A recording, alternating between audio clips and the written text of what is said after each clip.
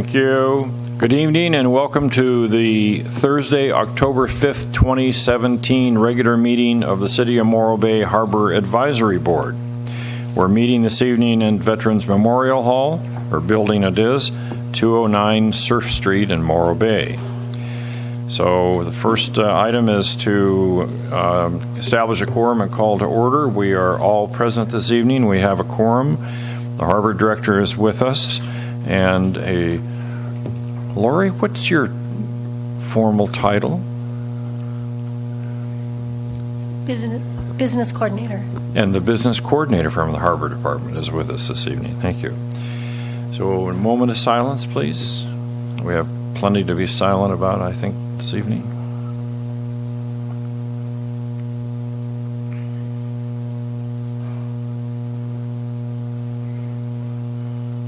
Thank you. Pledge of Allegiance.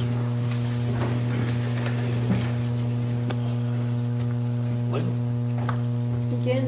I pledge allegiance to the flag of the United States of America and to the republic for which it stands, one nation, under God, indivisible, with liberty and justice for all. That's going to go. The way the country's going. Okay, so that brings us to Chair, Advisory Board Member, and City Council Liaison announcements and any presentations we have. Mr. Makowetsky, do you have anything this evening? Okay, thank you for being here. Now let's start down. Bill? Yes, I have two announcements. This past weekend we held the Jesse King Memorial Paddle Race, benefiting the Morro Bay Junior Lifeguards and the Friends of the Morro Bay Harbor Department, and we were able to raise $1,000. So that was a good thing. Thank you, Harbor Patrol, for really doing all the work that you do. Second of all, Morro Bay Science Explorations is presenting a program, 3 programs, October 12th, February 8th, and June 14th. October 12th will be on eelgrass, February 8th will be on climate change, and June 14th will be on sea otters. And this is presented by the Estuary Program. Now, I'm not sure if it's in conjunction with our Morro Bay Estuary Program, but it will be held at the San Luis Obispo Botanical Gardens, and it starts at 6 o'clock. So the first one is October 12th, and it will be on eelgrass if anyone's interested. Thank you. Yeah. Harborfest on Saturday, big thing going on here, and in the water, in the background of all the festivities there on the street, there'll be 2 events going on. We have the cancer survivors dragon boat races, and they'll be out in front of the yacht club and along the channel there. And then we also have up by the T-Pier, and I'm not sure exactly the course yet, but it'll be the Harbor Cup we've been having for a few years. So those are 2 events that will be going on in the water for the Harbor Fest. Another item I wanted to just bring up, and that was the U.S. Sailing, the governing body for sailing in the United States. And as far as yacht racing, they have an event called the Championship of Champions. And this is a regatta that is for national champions of certain classes. And then they apply, and then there's 15 of them that are chosen.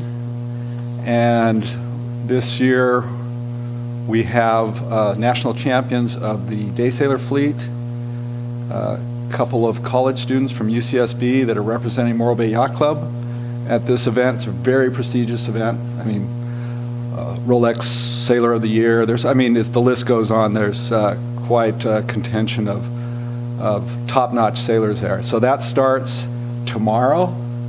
They flew there yesterday, and they practiced today. And that starts tomorrow, and it goes through the weekend, and then they fly back on Sunday. And where is that, please? That is this year it's in Oyster Bay, New York, and there'll be racing sonars. They choose a different boat for all of these people to race, other than their own craft, their own class, and they compete against each other. So they'll be racing against the skipper and crew of the national winners of the J70 class and the 505 class and all these other classes. So they don't take everybody, they just take 15 applicants. So these were 4 college students. Hayden Stapleton, Rory McClish won the national championships, and they're bringing the Cal Poly sailing captain, Grace Carrick, and the sailing captain from the Gauchos, UCSB, which is number 2 on the West Coast, Sterling Henkin, and they have quite the resume. So it's really something that we even made it to this point. Did I recognize the last name?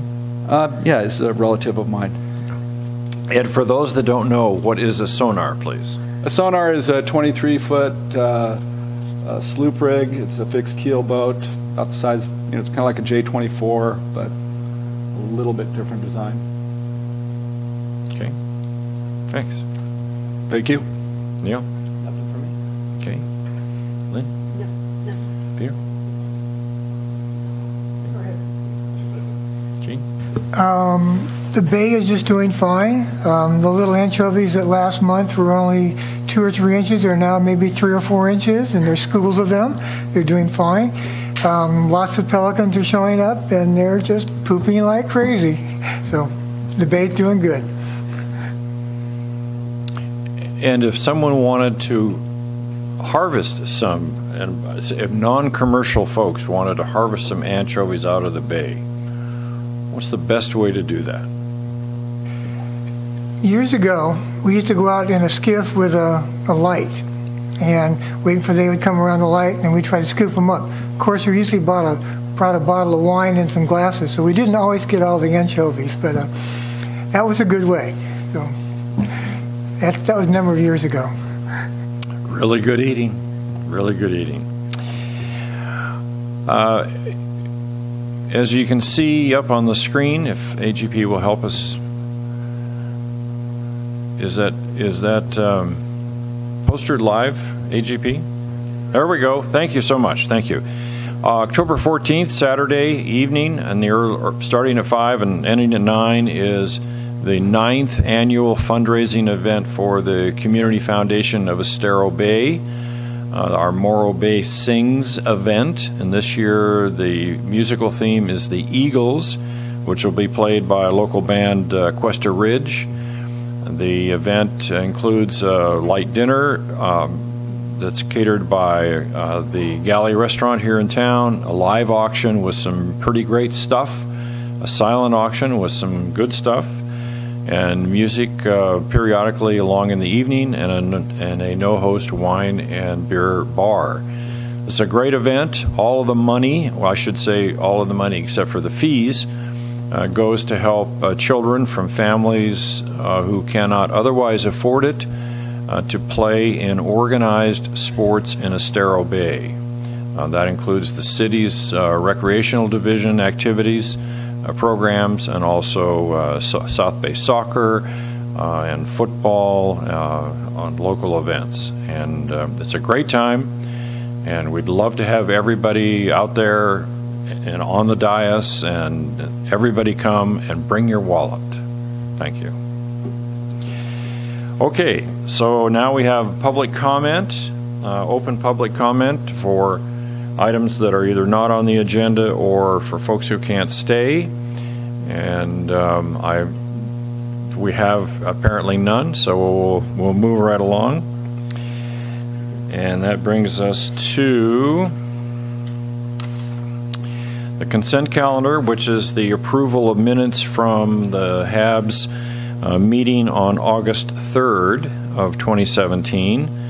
And do we have any corrections or comments from the board regarding those minutes? Seeing none, is there a motion to approve? I'll make that motion. Need a second? Second. Okay. So it's been moved and seconded. Any discussion? Any further discussion on that? Seeing none. All in favor? Aye. Opposed? Carries. So the next one is reports and appearances. Item B1, which is the Harbor Department status report. Director Andersby. Thank you and good evening and welcome back to another meeting. In addition to my usual stuff, I got another stack of things that have come up in the meantime since printing this, so I'll probably start with not arguably really the most important. If you saw a press release that went out today, we've hopefully got a new city manager. Scott Collins has been given a conditional offer of employment as our new city manager. Has been recruited by current interim city manager Marty Lamelli and our recruitment consultant, and that offer is contingent, I believe, has accepted it and is contingent upon the city council approving it at their meeting next week. Mr. Collins is currently the deputy city manager for the city of Santa Cruz, which he promoted into July of last year, and prior to that, since 2011, he was city of Santa Cruz's assistant to the city manager.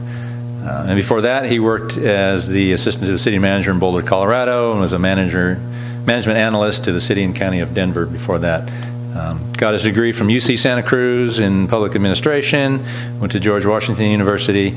Us department heads met him late last week, and had a little sit down for an hour or so with him and just kind of round table things around. And seems like a nice guy, seems like a great fit. Moving here starting, I think, November 6th, tentatively, so hopefully we get a new city manager back in place. And we're also, from what I understand, pretty close to getting a finance director, which I can't give you any details on, but we're hopefully going to get some stability there as well. So that's probably the most important announcement. Recent department activity, usual statistics. We had 9 emergency responses, 128 calls for service, 27 assists, 29 enforcement contacts, and 5 weather hazards. Pretty busy month. Had September 3rd, we assisted a distressed swimmer in the middle of the channel of the harbor. They were returned back to the dock from which they came from. Later that same day, we had a report of a missing 9-year-old child on the beach in the water, last seen in the water, which in the lifeguard world is pretty much a red alert.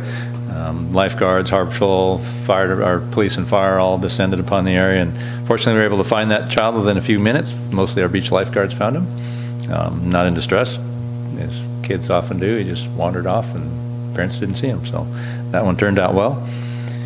September 13th, we responded to a skiff on the beach inside the harbor at the South Jetty. It was pretty well full of sand and water, dewatered it, pulled it off, and towed its wet owner back to where he came from, wet owner and passenger, so nobody harmed there. Unfortunately, he was inside the harbor.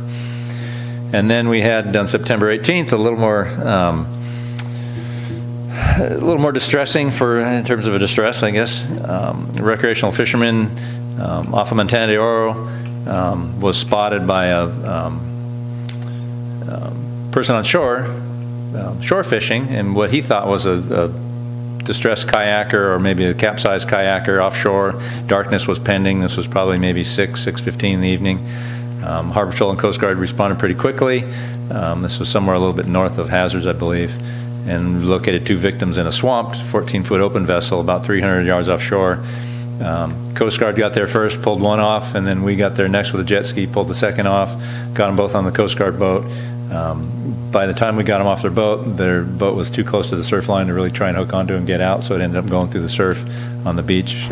Got towed up the next day up above the high tide line, so it's okay, but victims are okay. They reported had been in the water for about 3 hours. They were offshore further. Had been fishing. The wind had come up. It seemed like it was a northwest wind and opposing southerly current, so the chop was standing up, and they got swamped a couple of times by some pretty big chop, and their boat, well, it didn't sink, it kept them afloat. They floated and signaled. They said a couple boats went by, and not terribly far away, but obviously far enough so they couldn't be seen because they're so low in the water. They were pretty hypothermic. Brought them back to the harbor office and warmed them up and got their stories, but fortunately we were able to get them back. Their liveaboards on a boat here in the bay, so that one fortunately turned out well. Could have been a lot worse because probably wasn't been much longer before the fellow on the beach was going to quit fishing for the day, and those folks could have either kept drifting or gone in through the surf and may have ended a lot worse. So that one turned out really well. And then on the 24th, a boat dead in the water inside the harbor, or just outside the rock, out of fuel. We responded, pretty standard tow in that regard. nothing really irregular there. City Council meeting activity on September 12th. Council approved a resolution to get us another what's called a SAVE grant, S-A-V-E grant, from Department of Boating and Waterways, which is our money we get from boating and waterways to destroy derelict and surrendered vessels that people want to give up. So that grant amount was for $25,000, so that will keep us going a little bit more in that regard, which is good. Also at the meeting on the 12th, we approved assignment assumption and conditionally authorizing the mayor to execute documents for basically the sale of the Estero Landing or Estero Inn lease site down at the south end of the waterfront to new owners. So we've got some new folks coming in. Ken Scott, been a great tenant there for probably better than a decade now. When he leveled that place maybe about 5 years ago now, when it was, remember, the old Sylvester's Landing, and built the mixed retail hotel there now. So he's moving on to other endeavors, and we've got hopefully some great new folks coming in to run that. And then at September 25th council meeting, council approved a license agreement for the Central Coast Maritime Museum. We had previous council approval to execute a license agreement with the city manager's signature, but things have changed enough since that earlier approval to current day's conditions, so we deemed it necessary to go for council reapproval, which we did. They voted for it unanimously, and so now we have an actual agreement in place for the Maritime Museum out in the Front Street and Triangle parking lot areas. Pretty big milestone for the museum. I think we'll be trying to maybe do some sort of a groundbreaking later when museum gets ready to start building their actual museum on site there. So that'll be TBD, to be determined. Lifeguards, like I said, we've had a number of incidents on the beach. Been a busy beach summer. If you've been down there, we've been 4, 5, 6 deep on cars. Lifeguards have done great. Under our lifeguard supervisors, Kyle Schaefer went on to Port San Luis to work as a harbor patrolman there. We got a fellow named Robert Tolan. He's a retired state park lifeguard ranger that served 25 plus years down in Oceano Dunes, so he was a great addition.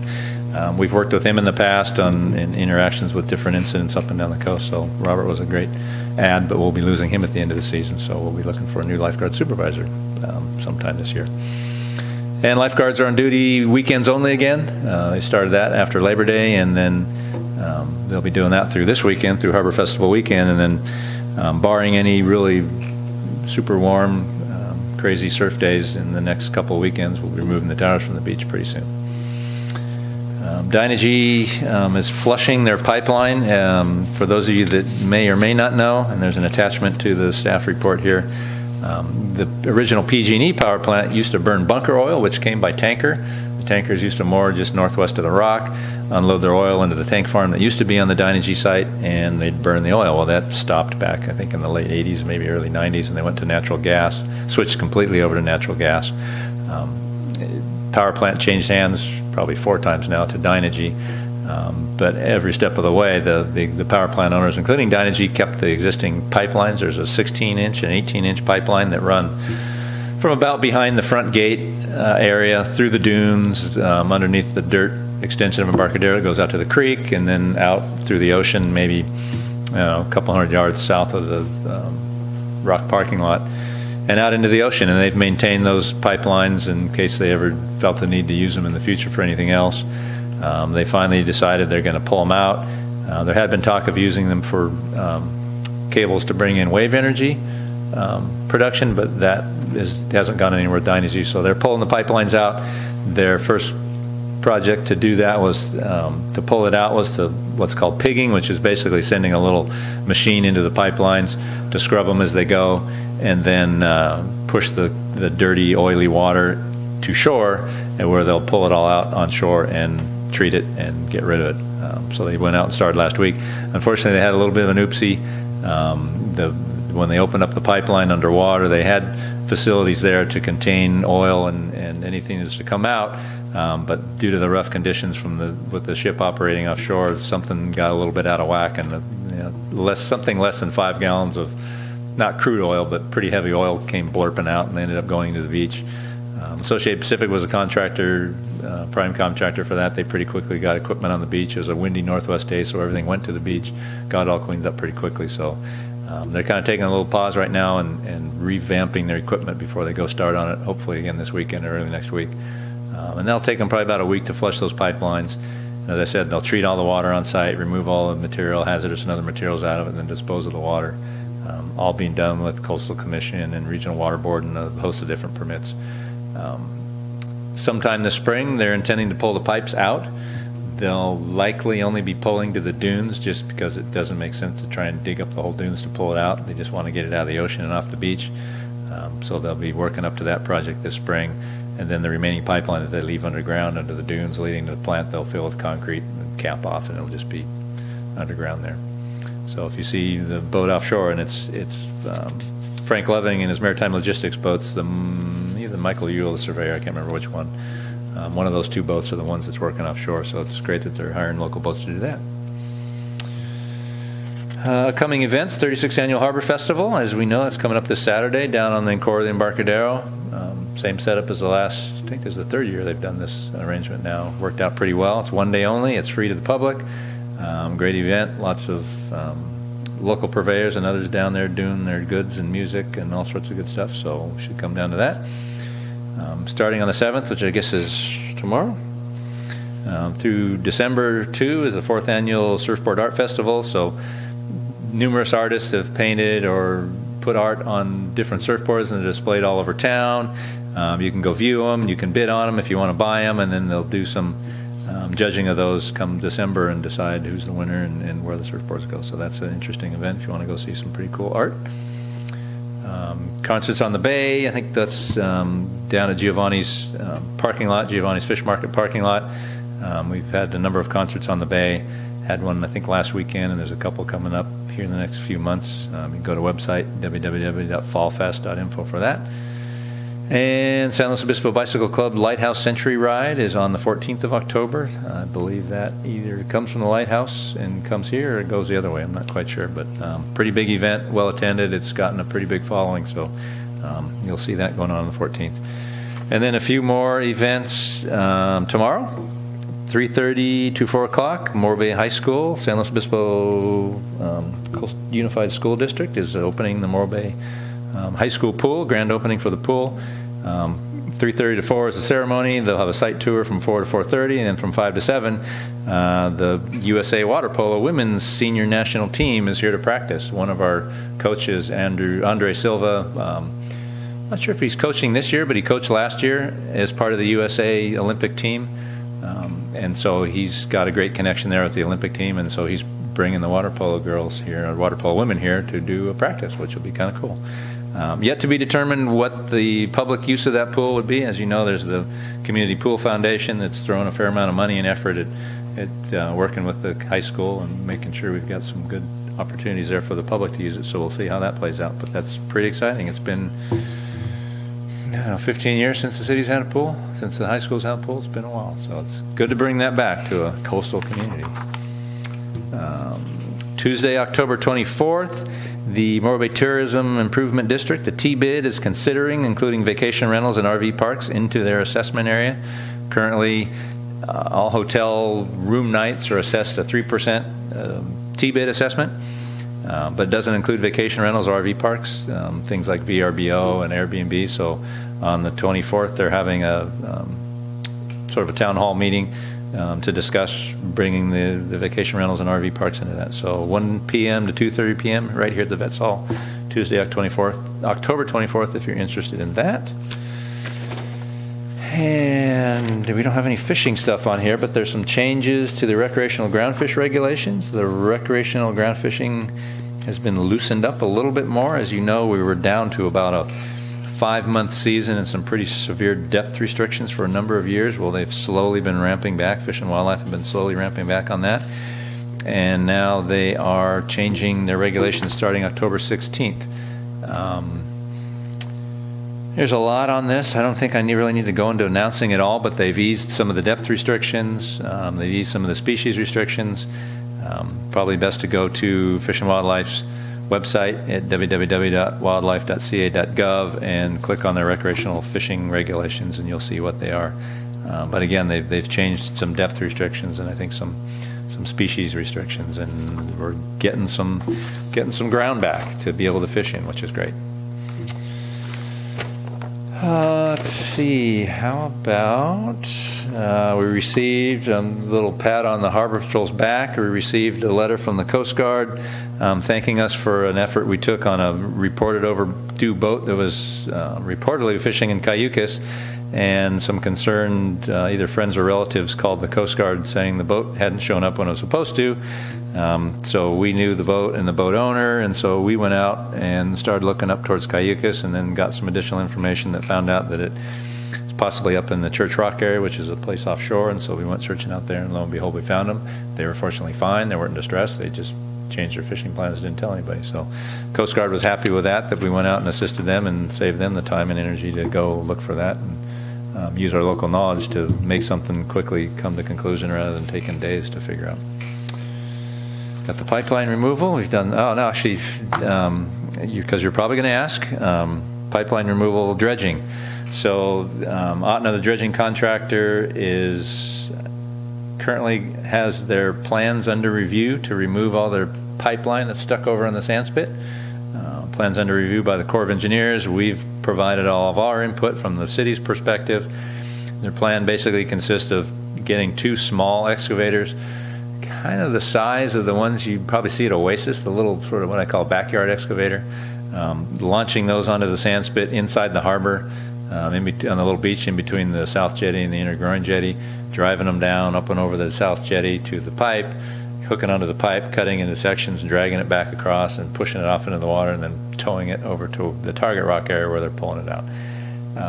We'll see how that goes. There's a lot of logistical challenges with that. There's some environmental challenges with that. They're having to get buy-off from Fish and Wildlife and regulators, and State Parks is not allowing them to go through State Parks property for it, so they're having to do it all from the city side. So we'll see where that goes.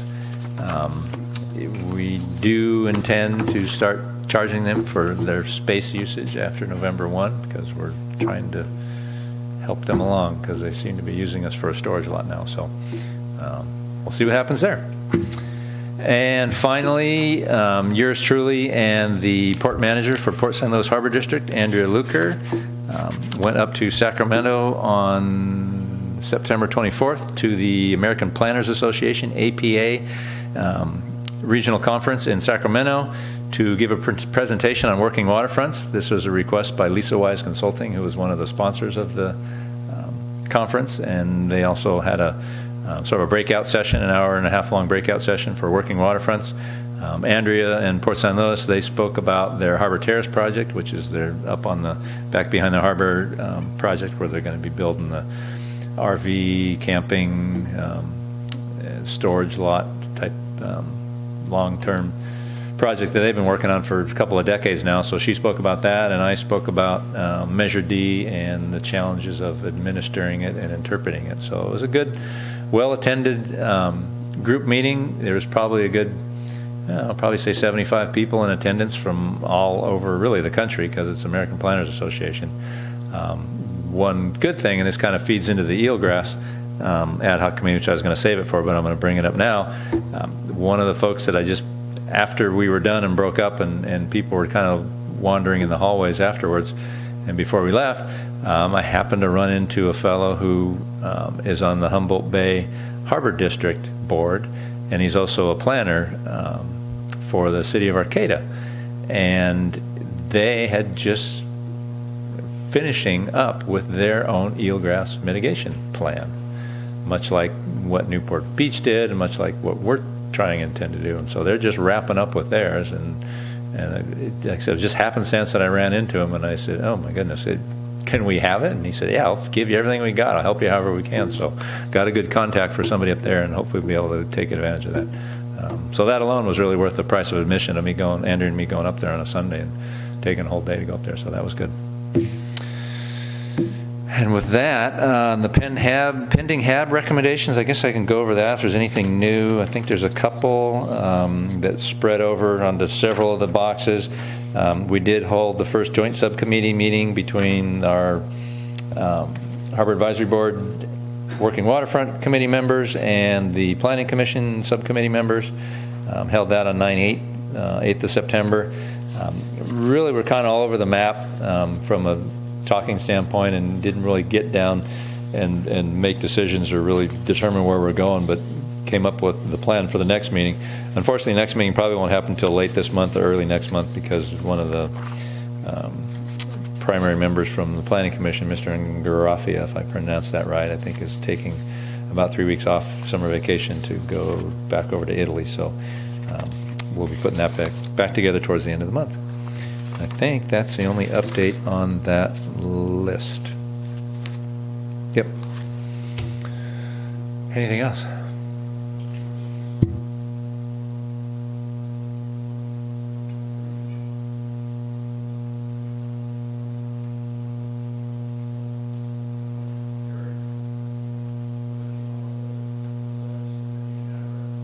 Touching on the status of pending HAB recommendations, the second item, which is staff having incorporated the BMP effort and the ongoing rules and regs and so on, what is the calendar schedule for that, please?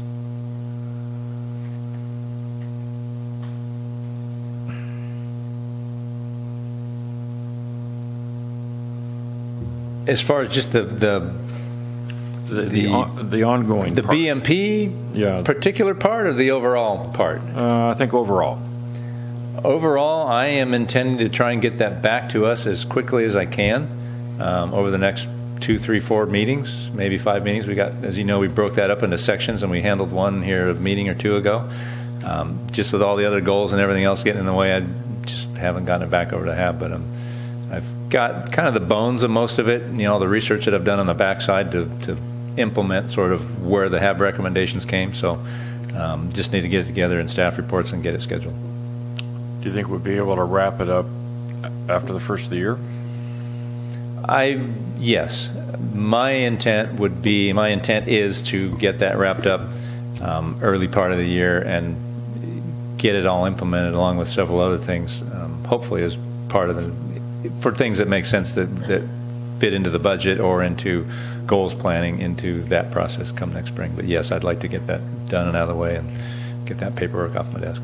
Okay, thanks. And as it relates to the cost allocation internal gut check item, is there a calendar target for that insofar as the Harbor Department is concerned? Not a hard calendar date.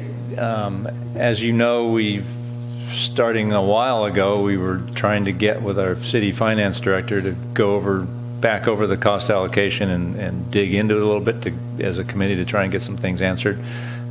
Budget got in the way of that, and then our city finance director leaving got into the way of that, and city manager changes, and so really nobody to take it to up in City Hall anymore. So we pretty much put that aside for the time being. Now we've got a new finance director, hopefully coming on here very soon. Will be a good time to re-engage once they get back on their feet. So I would hope to get that one done. We had a date on it, did we not?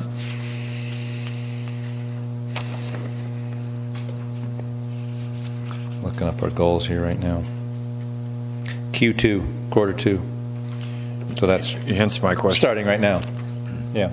So the timing's good now that we're getting a new finance director. So we'll be looking to get that, meet with them. I'm sure with the new city manager, I know all us department heads were tasked with putting together a sort of a brief spreadsheet of all the projects and things we're in the middle of from administrative to capital to operational, in which we all did. And I'm sure we're all going to be sitting down individually with that new city manager here in the very near future in November and briefing him and getting him up to date on everything.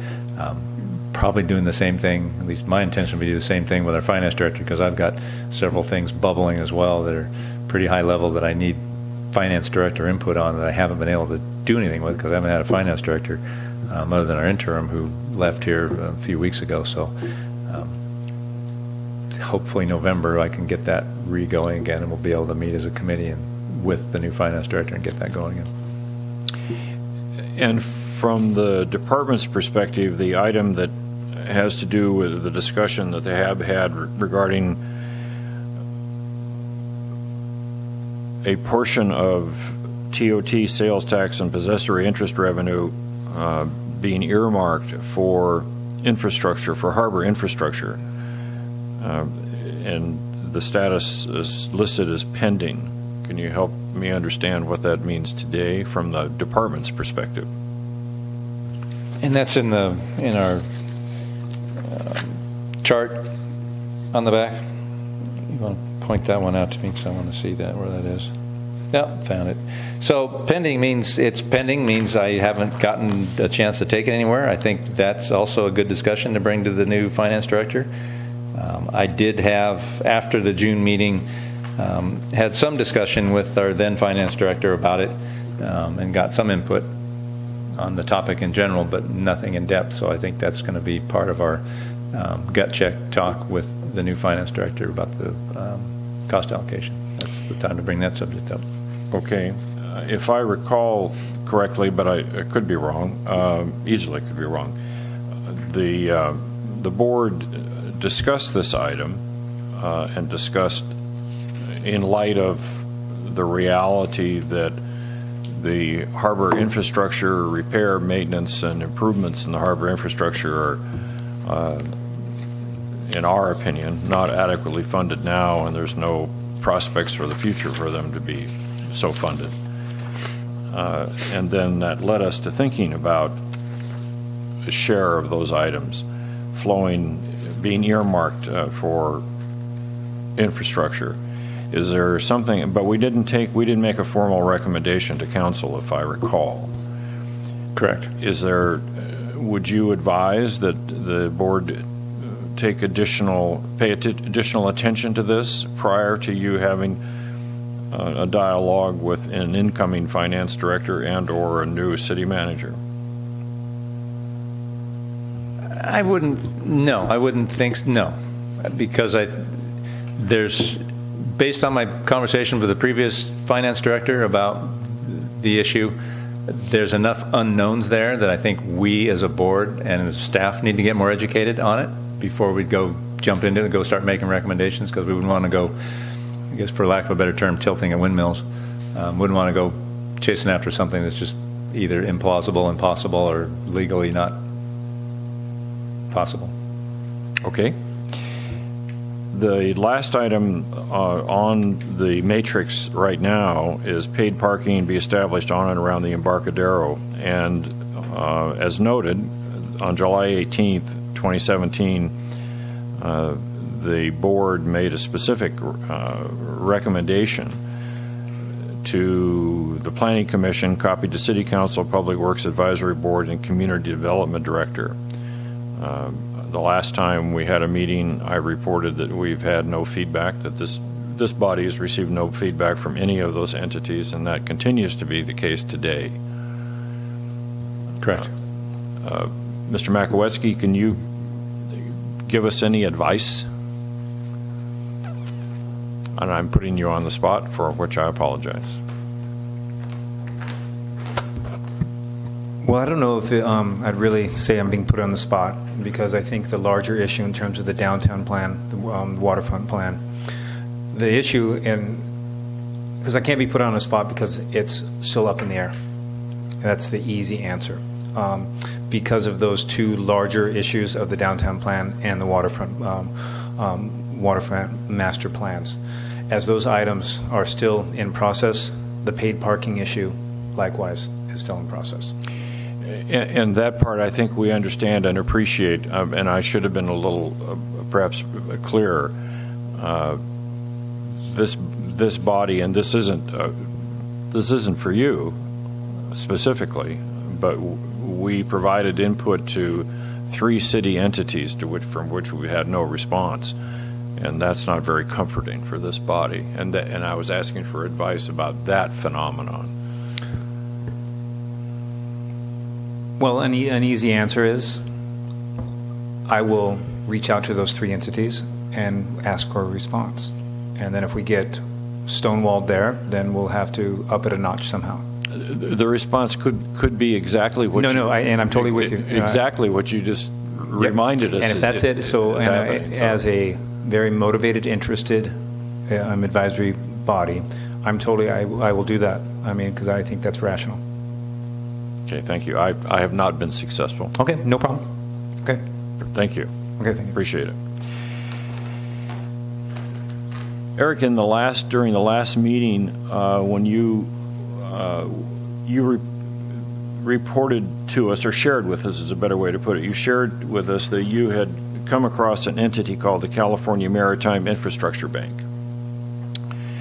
And we've done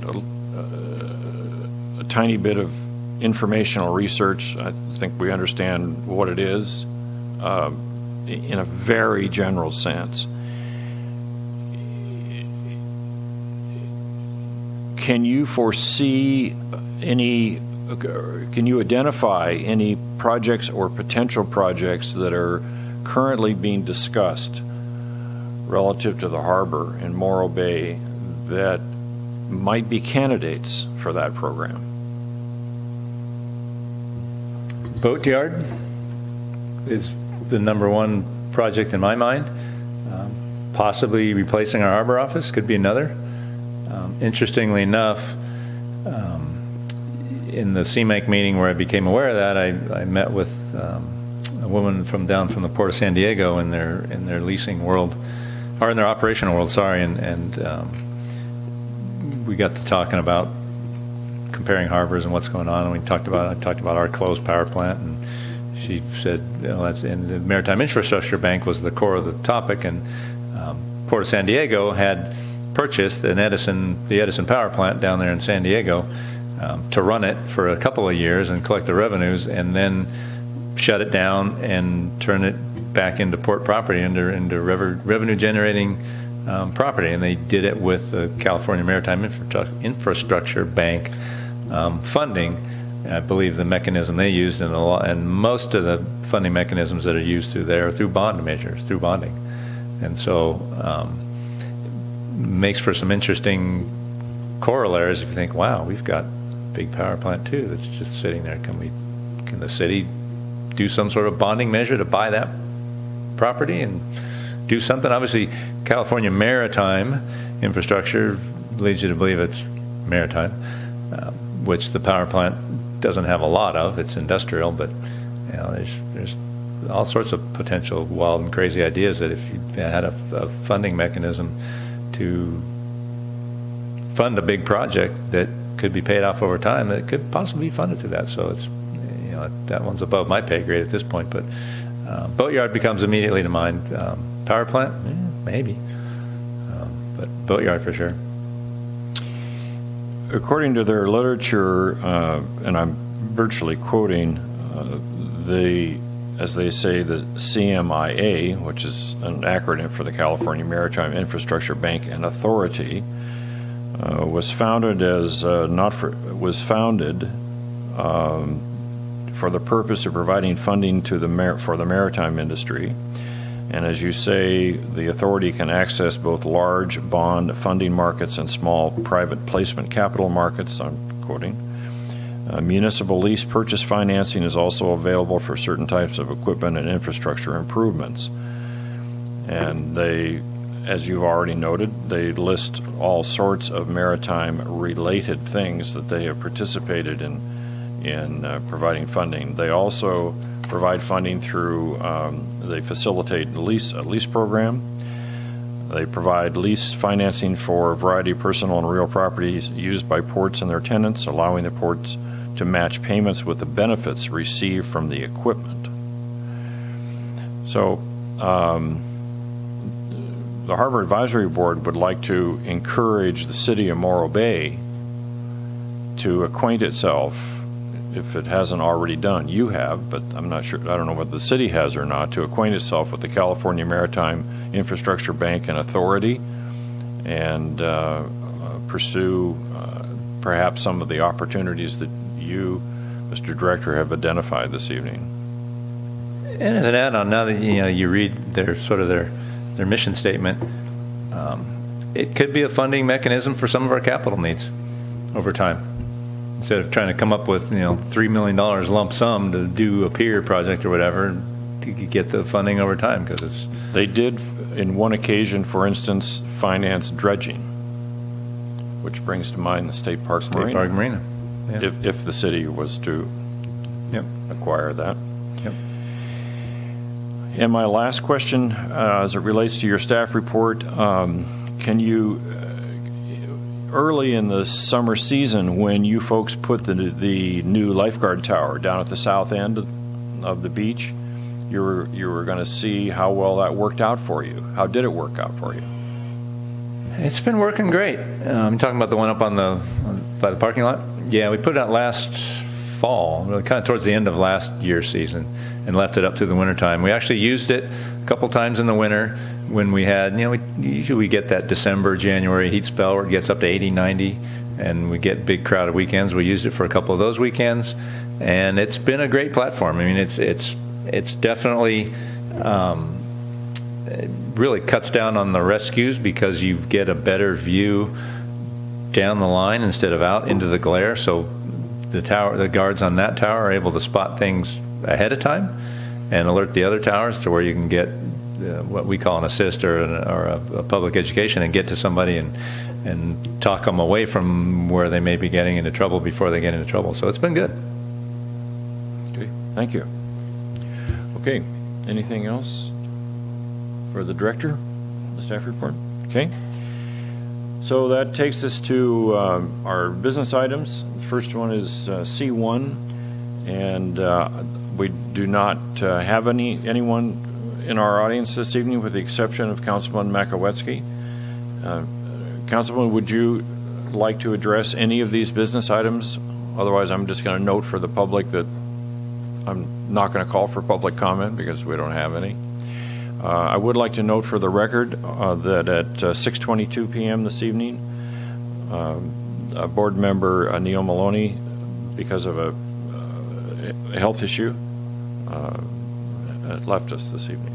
So, as you might recall, Neil injured his back very severely and was experiencing some distress sitting here with us this evening. So C1, update from the Marine Services Facility Boatyard Ad Hoc Committee. Dana? No report at this time. Okay. C2, update from the Finance and Budget Ad Hoc Committee. Mr. Maloney is the chair. He left me some notes.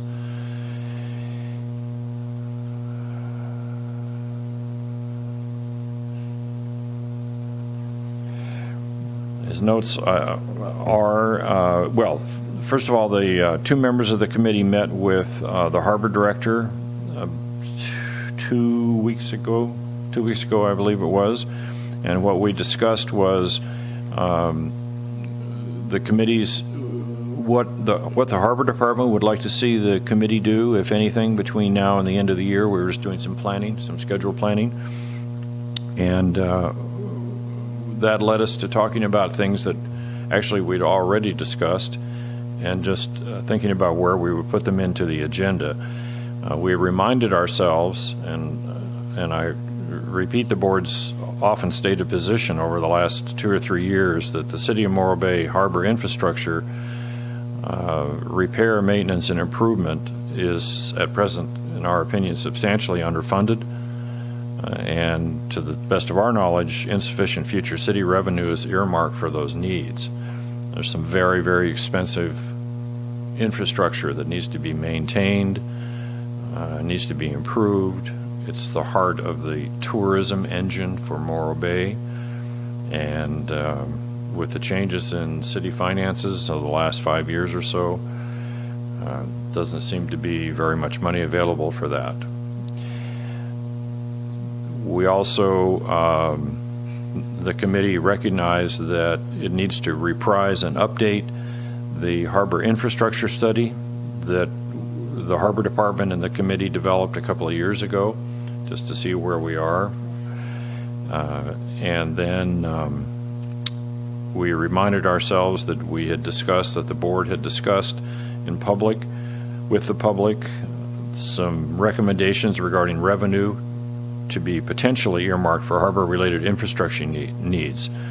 The city taking over the State Park Marina, generating revenue out of the storage yard and the Triangle lot, and installing a parking fee kiosk at the Embarcadero downtown parking lot as a parking program. And we've put those recommendations forward, and we haven't heard anything about those things but from the city. And that's it for that committee. C3, update from the Eelgrass Ad Hoc Committee. The committee, as a follow-up to the Anchor QEA proposal, the committee met to discuss the scope of work. As it was noted in that proposal, we had some problem. We disliked some of those things that were that could be classified more as historical or background material, such as the dynamics of eelgrass. And we recommend, and then with the board gave authority and approved that we talk further with Eric about the scope of work. I met with Eric, and we then decided that to try and focus more on what we should do going forward in order to develop a mitigation policy, that we should concentrate on the path forward, as well as perhaps what kind of mitigation could be done that has not been done in the past in Morro Bay, and the lessons learned from their work with the Newport policy. So since that conversation with Eric, we have not done anything more. The only other addition is I met with Miss Praya. Don't tell me I forgot her name. She's a professor at Cal Poly working with management of resources, and is very interested in also volunteering. She has done a lot of work in policy development of resource management, and after one conversation with her, I will introduce her to the committee. I think she might be very helpful with her background in policy development.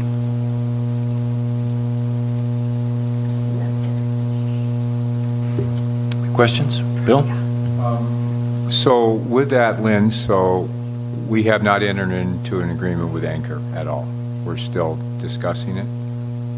Not to my knowledge. So Lynn, I don't know if they have responded to Eric. So Lynn and I've been working with Anchor and trying to iron out and reconcile what the input I got from the board versus where we think we want to go with this. So I'm working with Anchor and getting that resolved to get them moving on giving us some help.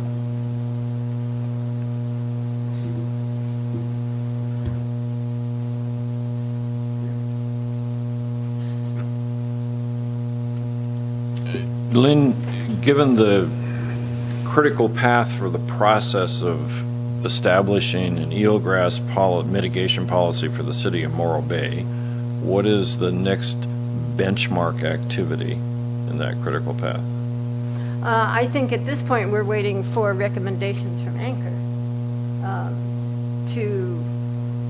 with their experience in developing policy to give us some guidance on that.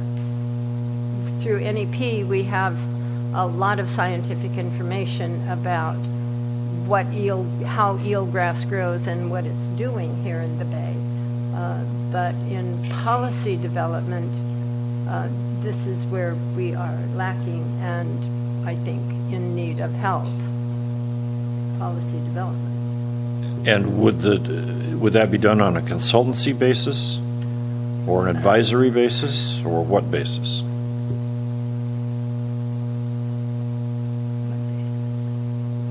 I don't know. Perhaps with Miss Verna's help, the committee, the ad hoc committee, would be able to go further.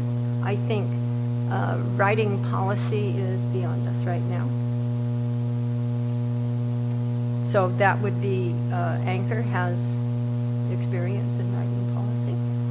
Okay, and then my question wasn't about the end game, but was the next step. Is talking with Anchor and seeing what they recommend. Gene? Yeah, Eric, did you mention it was a Humboldt policy had done the eelgrass? Yeah, Humboldt. My question is whether they Humboldt Bay used Harbor District.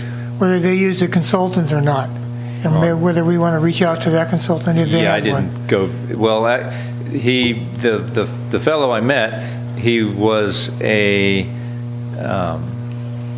commissioner on their harbor commission itself for Humboldt Bay, but he's works for a consulting company that I believe actively worked on that project, Plan West Partners Incorporated. So he's So this kind of is- on both sides of the table on that. Yeah, this is kind of new development to us. Yeah. But it wouldn't hurt to reach out and say, hey, yeah. what can you give us? Yeah, well, I mean, hopefully we'll get.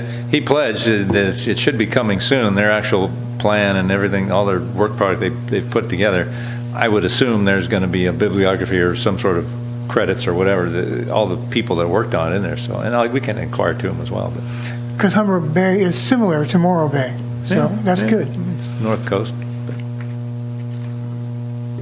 Okay. Anything else from the board on Eelgrass Committee report? Okay. Next item is update from the Marine Sanctuary Ad Hoc Committee. There is no activity at present. Next item was the update from the Working Waterfront Ad Hoc Committee. Gene? Yes, we met September 8th with 2 members from the Harbor Advisory Board, 2 members from the Planning Commission. We had Scott from the Planning Department and Eric, and then we had a number of public people show up. We received their public comment. We interacted with them. We didn't just hold them to a specific time. They were able to interject and present their comments throughout our meeting. We brought up several points that we need to establish as far as definitions. We were left off with tasks that we were supposed to be looking at towards our next meeting. Unfortunately, I have not been able to find any minutes of that meeting. I thought Scott was going to do that, but I may not have been able to find that. I looked this morning and I still couldn't find it. But we will have another meeting towards the end of this month and the first part of November.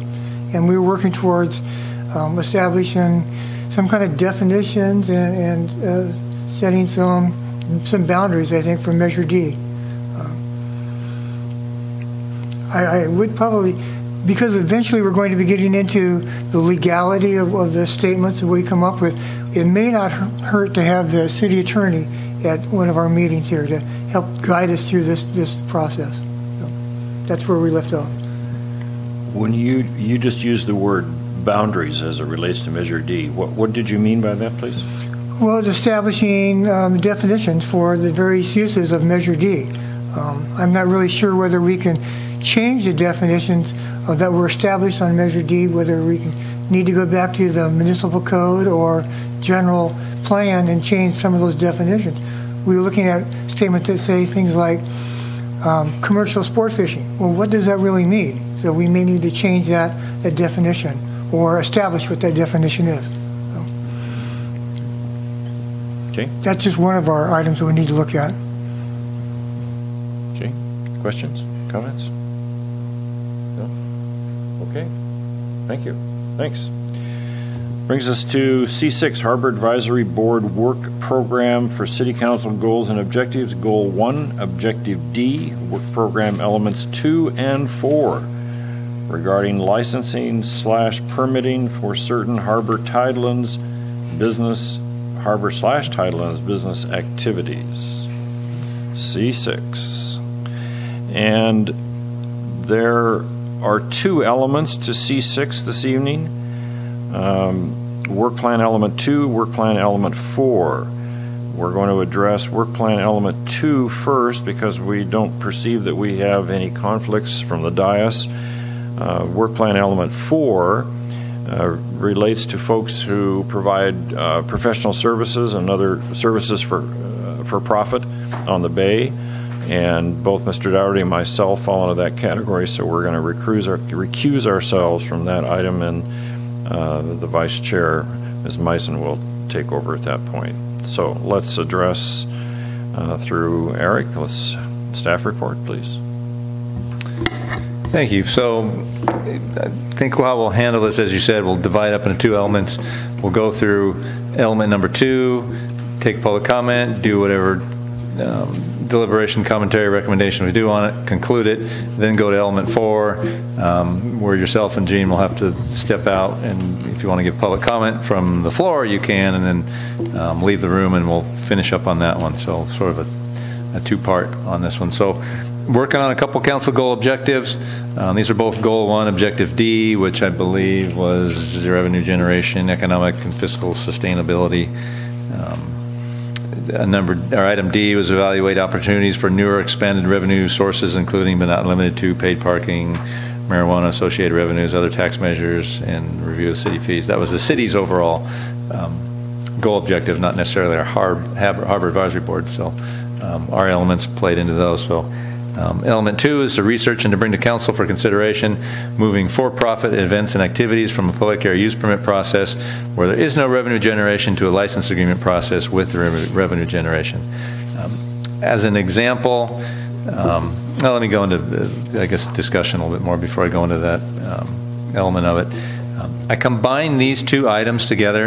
I think the chairman and I had initially discussed in putting this agenda together was a different, I think maybe it was food trucks or RVs, putting on the agenda for consideration. Then I realized, we need the overall overarching sort of policy and procedure to implement that before we need the actual item that we're going to implement. So I backed up a little bit and came up with these two work plan elements as being necessary to put in place before we did that. As you know, we're a Tidelands Trust Enterprise Fund, and anybody doing business within the trust, there's a potential capture of some of that revenue by the city for the city to put that back into the trust. That's our goal in life, and that is our reason for existing to a large part, in addition to public safety. But we manage all of our 30 leases on the waterfront and 90 odd businesses, a portion of which go back into the city, and that's to make sure the city is living up to its fiduciary responsibility to the state, and conducting the Tidelands Trust in a safe and orderly and professional manner. And marine-related services are one of the items that fit in there. So examples of some for-profit events that occur on Tidelands Trust properties, which Tidelands Trust basically goes from Inlet Morro Bay, offshore the Inlet Morro Bay, north all the way through the waterfront and onto the beach to about Highway 41, where Highway 41 takes a turn in front of the wastewater treatment plant. So, and then out 3 miles. So we have a portion of the beach that is within the Tidelands Trust. One of the most standout sort of activities that occurs on our business activity that occurs, and not just an event like Kite Festival or Harbor Festival, where it's really more of a nonprofit just putting on a public event. But there's people on our property that are conducting business, and business for profit. And one of those is wedding planners and corporate retreats and things that occur on our beach. Currently, the city's process to implement that is a public area use permit process, a PAUP process, where the various departments weigh in. Fire has their fire considerations, of their open fires, is there cooking food. Police has their concerns and considerations, alcohol and whatnot. Public Works, everybody. Harbor, one of our concerns has always been you're out there making money on the Tidelands Trust and basically doing it without benefit of a license or any kind of a permit process. So we've identified that as a potential revenue source for one, but also protection of the city's liability to make sure these folks have proper insurance and to level the playing field as well. If you think of moving on to food vendors, which we're not really talking about tonight, but food vendors out have sort of an unfair advantage, the mobile food vendors with the brick and mortar folks. So making sure we have a level playing field. So we're probably going to end up kind of going over these things twice because they're related. The other type of business that's occurring in Tidelands Trust are folks that are giving what I call maritime services or coastal dependent services. Boat cleaners, boat repair folks, canvas folks. The example here on the dais is Gene with his mooring services, mooring repair services. And so there's folks like that while they may have business licenses, They're not otherwise licensed or permitted through the Tidelands Trust to be doing business on Tidelands Trust property. So we'll talk about those second. So we'll end up kind of going through these items maybe twice. So I basically broke this down into about 8 different sort of questions that I'll take input on, and not necessarily limited to all these questions, but I'd kind of like to get your input in general, and it can be either by a recommendation or just by general consensus. And these things I'll take forward as part of my research as I bring it forward to the City Council at a future date for their ultimate consideration. So unless the chair has a better idea, we can just go through these items one by one, take your input, and get all our discussion done, and then we can move on to considering the business sort of entities versus the event sort of entities. No, that's fine. And items, your discussion items 1 through 8, more or less, depending on the item, relate to work element number 2 or work element number 4. I do have a general question for you. As it relates to these proceeds, where would they go? Harbor Fund.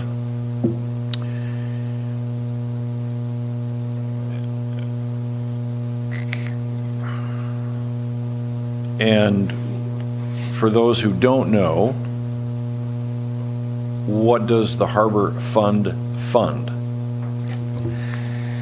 The Harbor Fund is an enterprise fund consisting of basically our west of the center line of Embarcadero businesses, which are on public property, and the revenues we generate that we take in lease fees and boater user fees and other fees from folks doing business in the Tidelands Trust go back into management of those properties for overall management, but also for public safety and for improvement and providing public facilities and managing open space and recreation opportunities, and basically the same things the city does for the city. We're sort of a miniature city doing that for the waterfront and bay. Thank you. That was perfect. You're welcome. And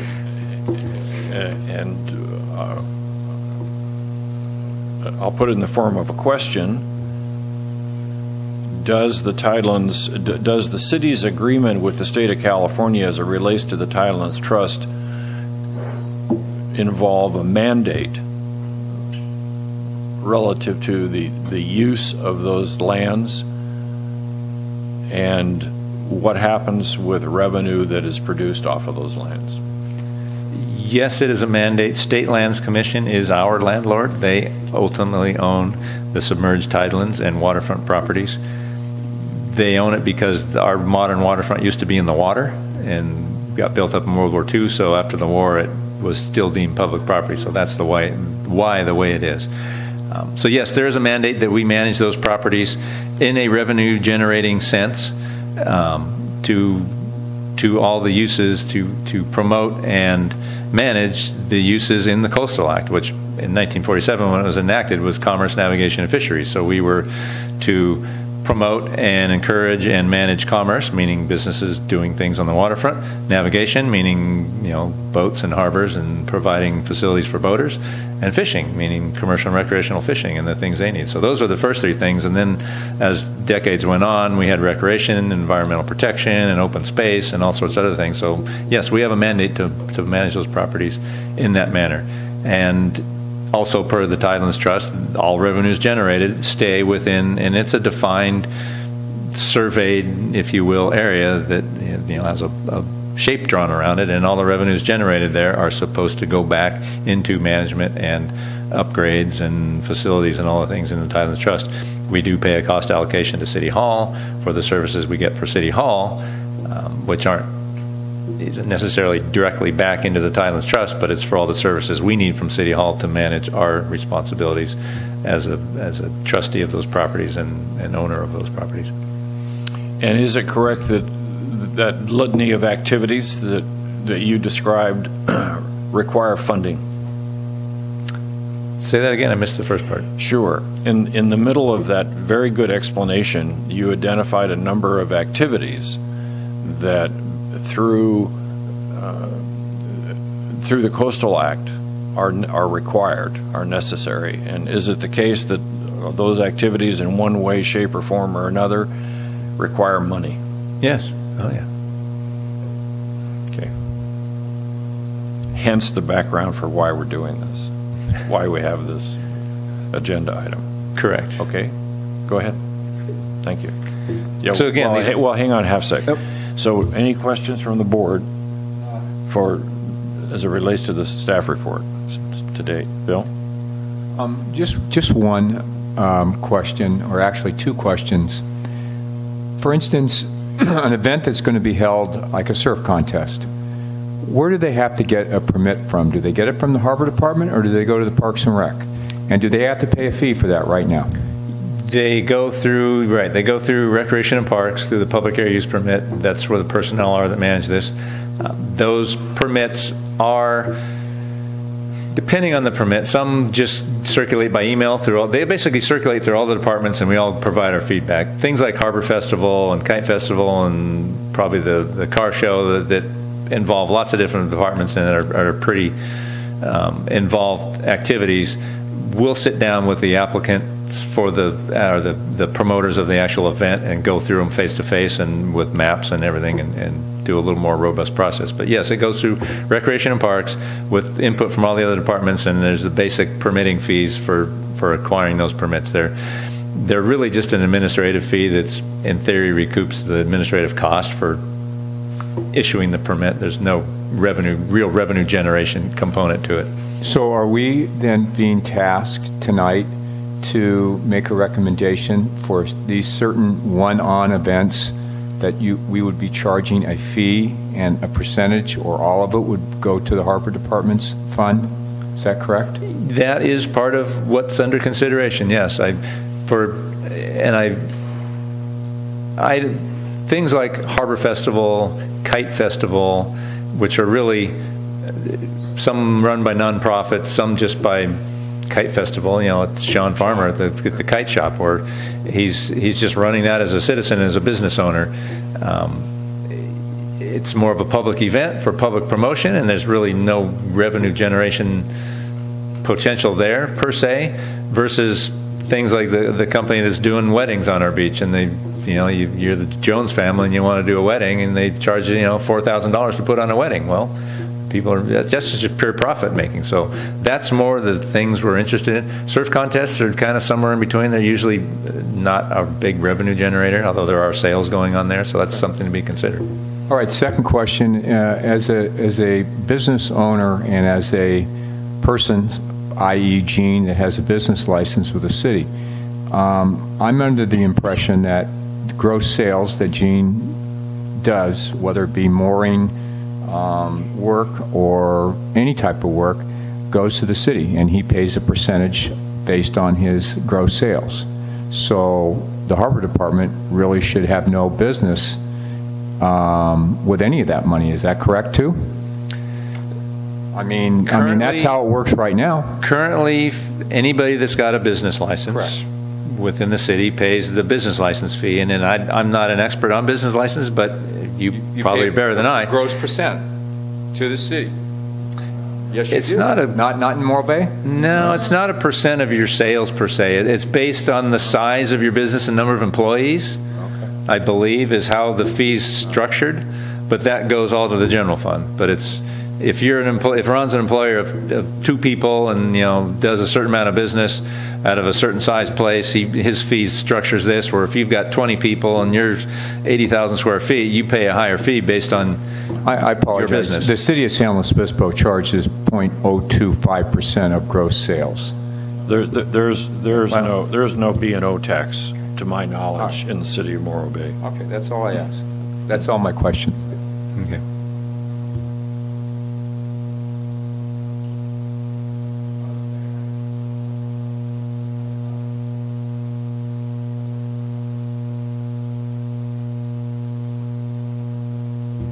Any more questions?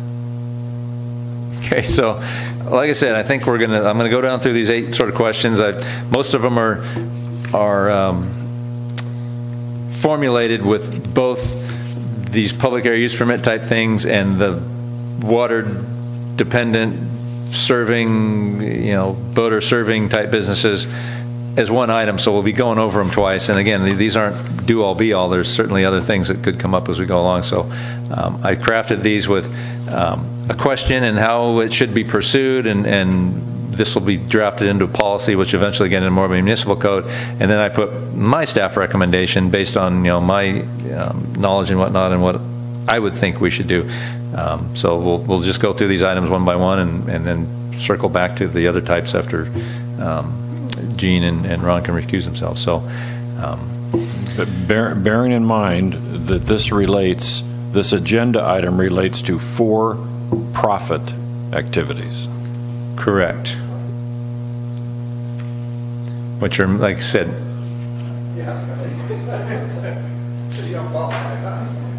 well, again, I divided these up into for-profit events and activities that currently generally get public area use permits that occur on our properties. For hire planners, like I said, wedding and other planners, could potentially be beach item vendors, which we don't currently have. We had a fellow who was pretty close to getting up and running, but he didn't. Food trucks, surf lessons, things like that. The other group, for-profit businesses conducting business on Tidelands properties, what I sort of call the marine dependent or boat harbor serving, would be boat cleaning, bottom cleaning, surveying, 6-pack charters, things like that. So 2 different categories. So yeah, we're in category 1, which is the not the boat related business and harbor related business type stuff. So first question is, how should periodic, or what I call one-off events be, such as surf contests and kite festivals, be permitted? And again, the kite festival isn't a money maker. Surf contest is somewhere in between. The example I always use is a company called Beach Butlers, which does these events here and down in Port St. Louis and other places. How should those be handled? Should they be remained under the public area use permit process, or go on to a license or permit agreement process? And we're going to handle this as we have come to practice to do. We're going to go one end down to the other, and the next item turn around and come back the other way. Gene, item number 1. Yeah, it has to do, the way I look at this first question here is there a public benefit to this? Is it encouraging use of Morro Bay? Yeah, surf contest, definitely, I see that as is providing a service to the city and the local people, and encouraging Morro Bay, and they're picking up, tourists are picking up, the city's picking up some money through tourism money. So I would agree with you. The city public area use permit process, we work just fine for that one. And again, thanks, Gene, for that, because and I didn't get to my recommendation. I would recommend that, yeah, those stay under the public area use permit process, and that's a great way of terming it, sort of the public benefit events. Peter? Yeah, it seems like surf contests are often non-profit, and a lot of events are often for non-profit causes, right? How about Avila and Port St. Louis? How do they handle weddings? If I remember right, they do pretty. Weddings is different than this. If you as just a citizen, you want to do your wedding on the beach and you're planning yourself, we would do a public area use permit. I'm sure it's something similar in Port St. Louis. The company that I referred to, Beach Butlers, they go do a license agreement down at Port St. Louis, and we'll get to that a little further. How they do their process is a little different, or maybe not a little different, but how they do their process is one thing. But that's how they handle theirs is through for a company like Beach Butlers, they do a license agreement. Yeah, as we consider these items, again, we need to bear in mind that this applies. This is conceptual now, because there's going to be lots of, I'm sure, exceptional questions. This relates to activities that are for profit. Their purpose is to make money. Lynn? Well, following that, then these one-off, or at least the surf contest and festivals, the two examples mentioned here, are not for profit. And let me throw, I guess I should put a clarifier or caveat on there. I put that one on there because to sort of, not put those ones aside, but my recommendation is those stay on the city's public area use permit process, that we not consider those as a moneymaker or a potential revenue generator or something that needs an additional layer of government permitting. And so hence your recommendation. Yeah, hence my recommendation. So I will clarify a little bit. Those are generally the sort of public, non-profit-y, not profit-making businesses that first question is about.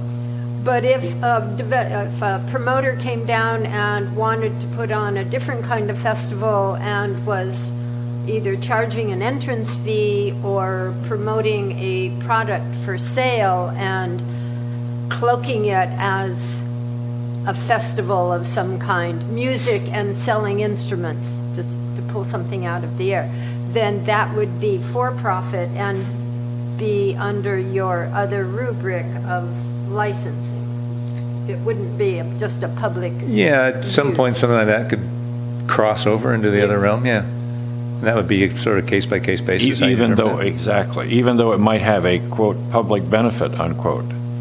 It could have some kind of a public benefit, but the main reason is to make money for the promoter.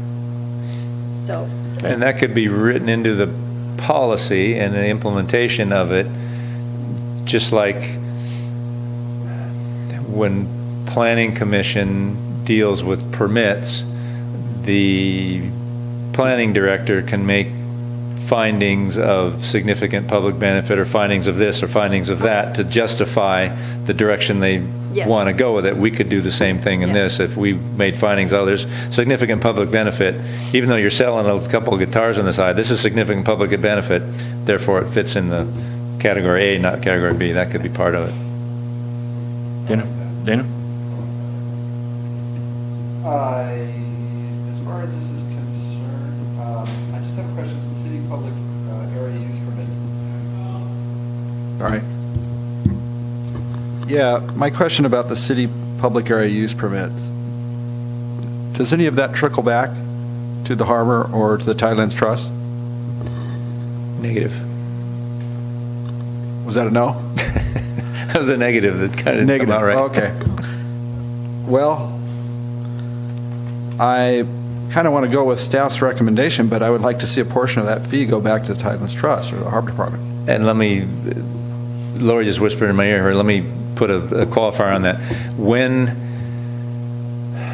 events come through for permitting and they take extra city services and they're not city promoted events that the city is, and there's a list of 4 or 5 or 6 that the city says are the city sponsored events. When those other type events come along and they take an inordinate amount of fire service standby or police for barricades or whatever, in harbor as well, we do bill for our direct time that we have to spend extra on those events.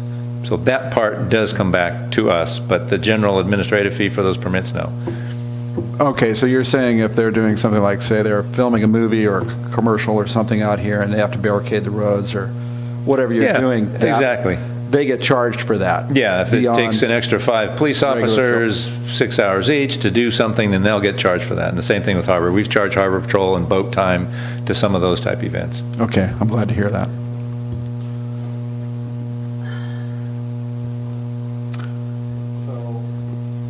So in other words, I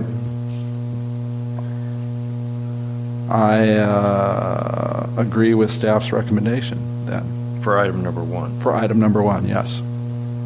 Bill? I concur. Okay, brings us to item number 2. Bill? Excuse me. Oh, sorry. I wonder if I can follow up on that. Sure. Dana, would you consider a yacht club regatta a public benefit? And do you pay for that? Yeah, I do, but that's a leaseholder, and that's not a one-off event. It's something that's continual, and yeah, it is part of first of all, we're a not-for-profit. Whatever proceeds we make, they just go into maintaining. And it's all, like our summer sailing program, that's public benefit. That's something we do for the public recreational. Yeah, I just wanted to establish that. So item 1, concurrence that we're status quo, those things, public area use permit, and in deference to Lynn's comment about some things that might cross over, and we could write certainly into the policy or process that there's A consideration for public benefit. Yeah, consideration for public benefit. Okay. One other thing. Sure. Following up on Dana's comment that you charge for the costs that are involved to different departments, such as police, fire, or harbor department. You're charging for your cost, but you're not putting anything into your general revenue on that. It's only at cost basis, right? It's a personnel and equipment time cost basis. So if I have 2 harbor patrolmen that spend 3 hours on a boat for such an event for standing by, like the Morro Bay Triathlon, there's one for you. Yeah. But I think, Dana, weren't you looking for something a little more than that? That if the city is getting all of the benefit of any revenue of the permitting process, then some of that should probably go to the harbor department and the harbor fund. Yeah, I don't know the amount of the fees or the permits. But the fees are only to cover costs. Yeah, the permit fees aren't much. That. If any of these events ever generate anything over a couple $100 from a fee standpoint, it's almost always the cost to provide personnel and equipment. The fee itself to put on an event, like for the Morro Bay Triathlon, I'll use that one, to apply for and get that permit outside of the personnel costs, because we put extra harbor time in, some lifeguard time in, and police and fire put a little time in that they get charged for. The fee permit's just administrative fee permit. There's really not much. I'm going to say it's less than $200. Right, and I see that as public benefit. I think that's the discretion, where the city's looking at, well, this is public benefit. These are the residents here enjoying the outdoors and having an event like that. But say you have somebody filming a movie where they're making millions on a movie, and all we're doing is paying for our staff to block the roads. They're paying for $120 while they public area use invade our permit. town. Yeah. I think we should have a much higher fee. Yeah. Bill, number 2. Start us off on number 2, please. I do think that any type of business activity should be done on a RFP once a year basis. Yes, definitely. Dana?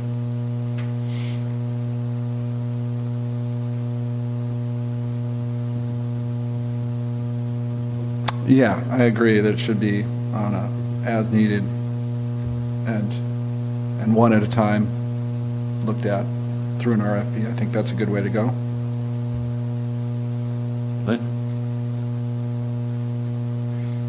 Maybe I'm confusing things, but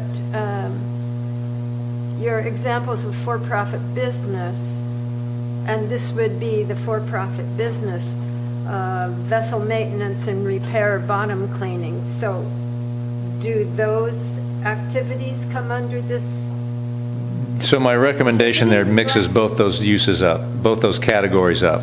So we're on category A, which is the for-profit events and activities, not the marine dependent businesses. Okay. My recommendation on the for-profit events and activities is open RFP process. I had originally thought, oh my God, we're going to have to do this once a year, but Port St. Louis does it that way, and it gives maximum opportunity for other people to jump in and the brick and mortar folks that are already here that may want to participate. So my recommendation on those sorts of businesses was an annual RFP.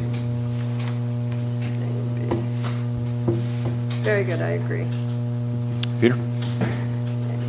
Yeah, I also agree. That makes a lot of sense to me, that an annual permit would be the way to go. Gene? So this request for proposal, is that put in by the applicant to you guys? How much he would pay you? Or is this a standard fee you want to look at or something?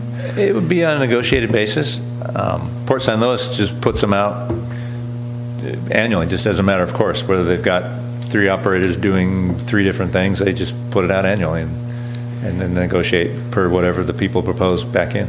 Okay, so you guys put out the request for proposal. Yeah, I mean, I would suspect we would have some sort of, hey, here's our minimum rent, or here's our minimum fee, or whatever. We'd have some parameters in it, but it'd be... Okay, as long as it's reasonable. It seems to me there might be some number of activities that wouldn't lend themselves to an annual approach. You are the one who has the experience. I don't know who the applicants might be, the kinds of applicants. We've just got the majority of the board just said yes to the annual concept. So are we precluding then an as needed basis? Did we just preclude that in our No, I don't think so. I would view it as, let's say we did an annual RFP process and the RFP process closed, and we took on business A, B, and C, and those were the ones that we had operating. If somebody came along 4, 5, 6 months later and proposed something, I don't think the door would be shut on them and say, no, sorry, wait till next year. I think we'd consider it, and then when it came time for the annual renewal, then that one would get RFP'd again. That would be added to the list, is how I would see it. Okay. Could you give us an example of an activity that 3 businesses would apply for, please? For my clarification. I'm having a hard time. When you say an RFP, you're going to do an RFP for what? I mean, give me an example. Weddings and other corporate retreat type stuff. So in other words, you're going to do an RFP, and you're going to include that these would be the 3 contractors that would be able to work in this area. Okay. Food trucks, vendors of beach stuff. Like I said, we had somebody who's really close, and there's an item coming along a little bit later that talks about limits and how many numbers are you going to allow. Let's say we put this out and we get 20, and this is an extreme example, you get 20 folks that want to do beach vending. Well, we're going to give them all 20 a permit to do it? Probably not. So that question comes up a little bit later. But the essence of this particular concept is, this is a question, not a statement, is that the business is interested in operating in the tidelands over the course of a year. Mm-hmm. It's not, I want to go do this on June 22nd. Yeah, correct. I'm interested in offering this service or doing this business for a year. Right. So if we'll use the wedding planner and the whole business of that. So if somebody decides that they have somebody that they want to put on their wedding, they could come to the city, even though there are 3 companies that are doing them annually. But say you had one that somebody just had to have these people do it, then they would have to come to the city and make some kind of deal. Or could that happen? Well, it's an interesting question. If let's say the wedding planner example again, and let's say we've got, we RFP'd it, and one company applied, and we got into a license agreement with them, and they've got it for a year. Somebody else comes along 3 months later, hey, I'm, Mary Jane's wedding planning company. I want to do this too. I guess your question is, do we consider them? Or do we say, hey, wait for next time around? I guess they could work with the other company. I would say you got to wait for the next time around and bid for it. If something totally different came along that we didn't have that type of service for, I would say, hey, let's consider it now as a one-off. And then come RFP time, then you throw it up to RFP, and they can reapply and open up somebody else. So there would be the opportunity to consider it on a one-off basis. If my daughter wants to do Mary Jane's on June 22nd, and Fred's Bridal Service has the RFP, has a licensing agreement with the city. Mary Jane can subcontract. No, Mary Jane doesn't want a subcontract. No, she doesn't want to do that. Mary Jane wants to do her own shtick, and she would be considered. And she would be considered on a one-off. Maybe I need to clarify my answer. In that case, it would be my position that if we already had a license agreement for that kind of service in place, and Company B came along, that no, you got to wait until we re-RFP it. Put the wedding off. Wow. Or the Jones have to go to the other company. What happened to the free market? I mean, I'm all for, trust me, you know I'm all for the harbor fund getting as much money as it can for the purposes that we have long and often stated here. But I think we need to have a mechanism that it does not restrict free trade. That's just my personal opinion. Doesn't mean that's what the board needs to do. Okay, well, I mean, so noted. This is all just sort of policy development and things that will move forward. We can certainly...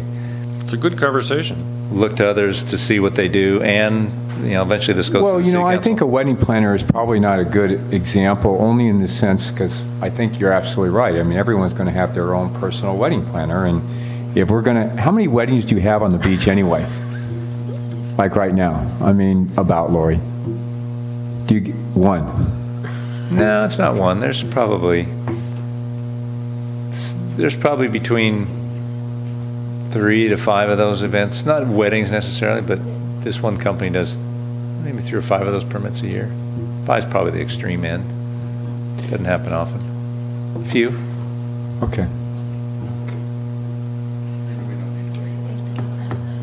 Gene, we need to move on to number 3. The clock's ticking. This is just a general question. How much revenue are we talking about? Are we talking about $10,000 a year, or are we talking about $1,000 a year? Is it worthwhile to be doing all this? I have no idea what sort of revenue generation this would entail.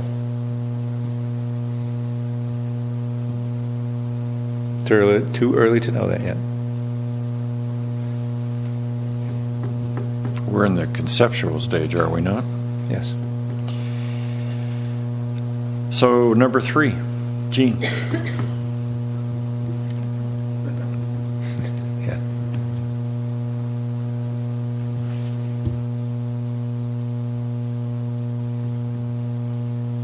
I'm sorry, I didn't hear it to me. I'm still reading this thing. That's okay. That's okay. And each of these, bear in mind, and for the public to understand, each of these has a staff recommendation. Each one of these items, these 8 items, has a staff recommendation. But we're not looking at the marine-related one, right? And on this particular item, the staff recommendation, first part of it is for the marine-dependent folks, which we're not dealing with right now. So you got to look at the second part. Okay, we're looking for the number and types of businesses or activities that are licensed or permitted.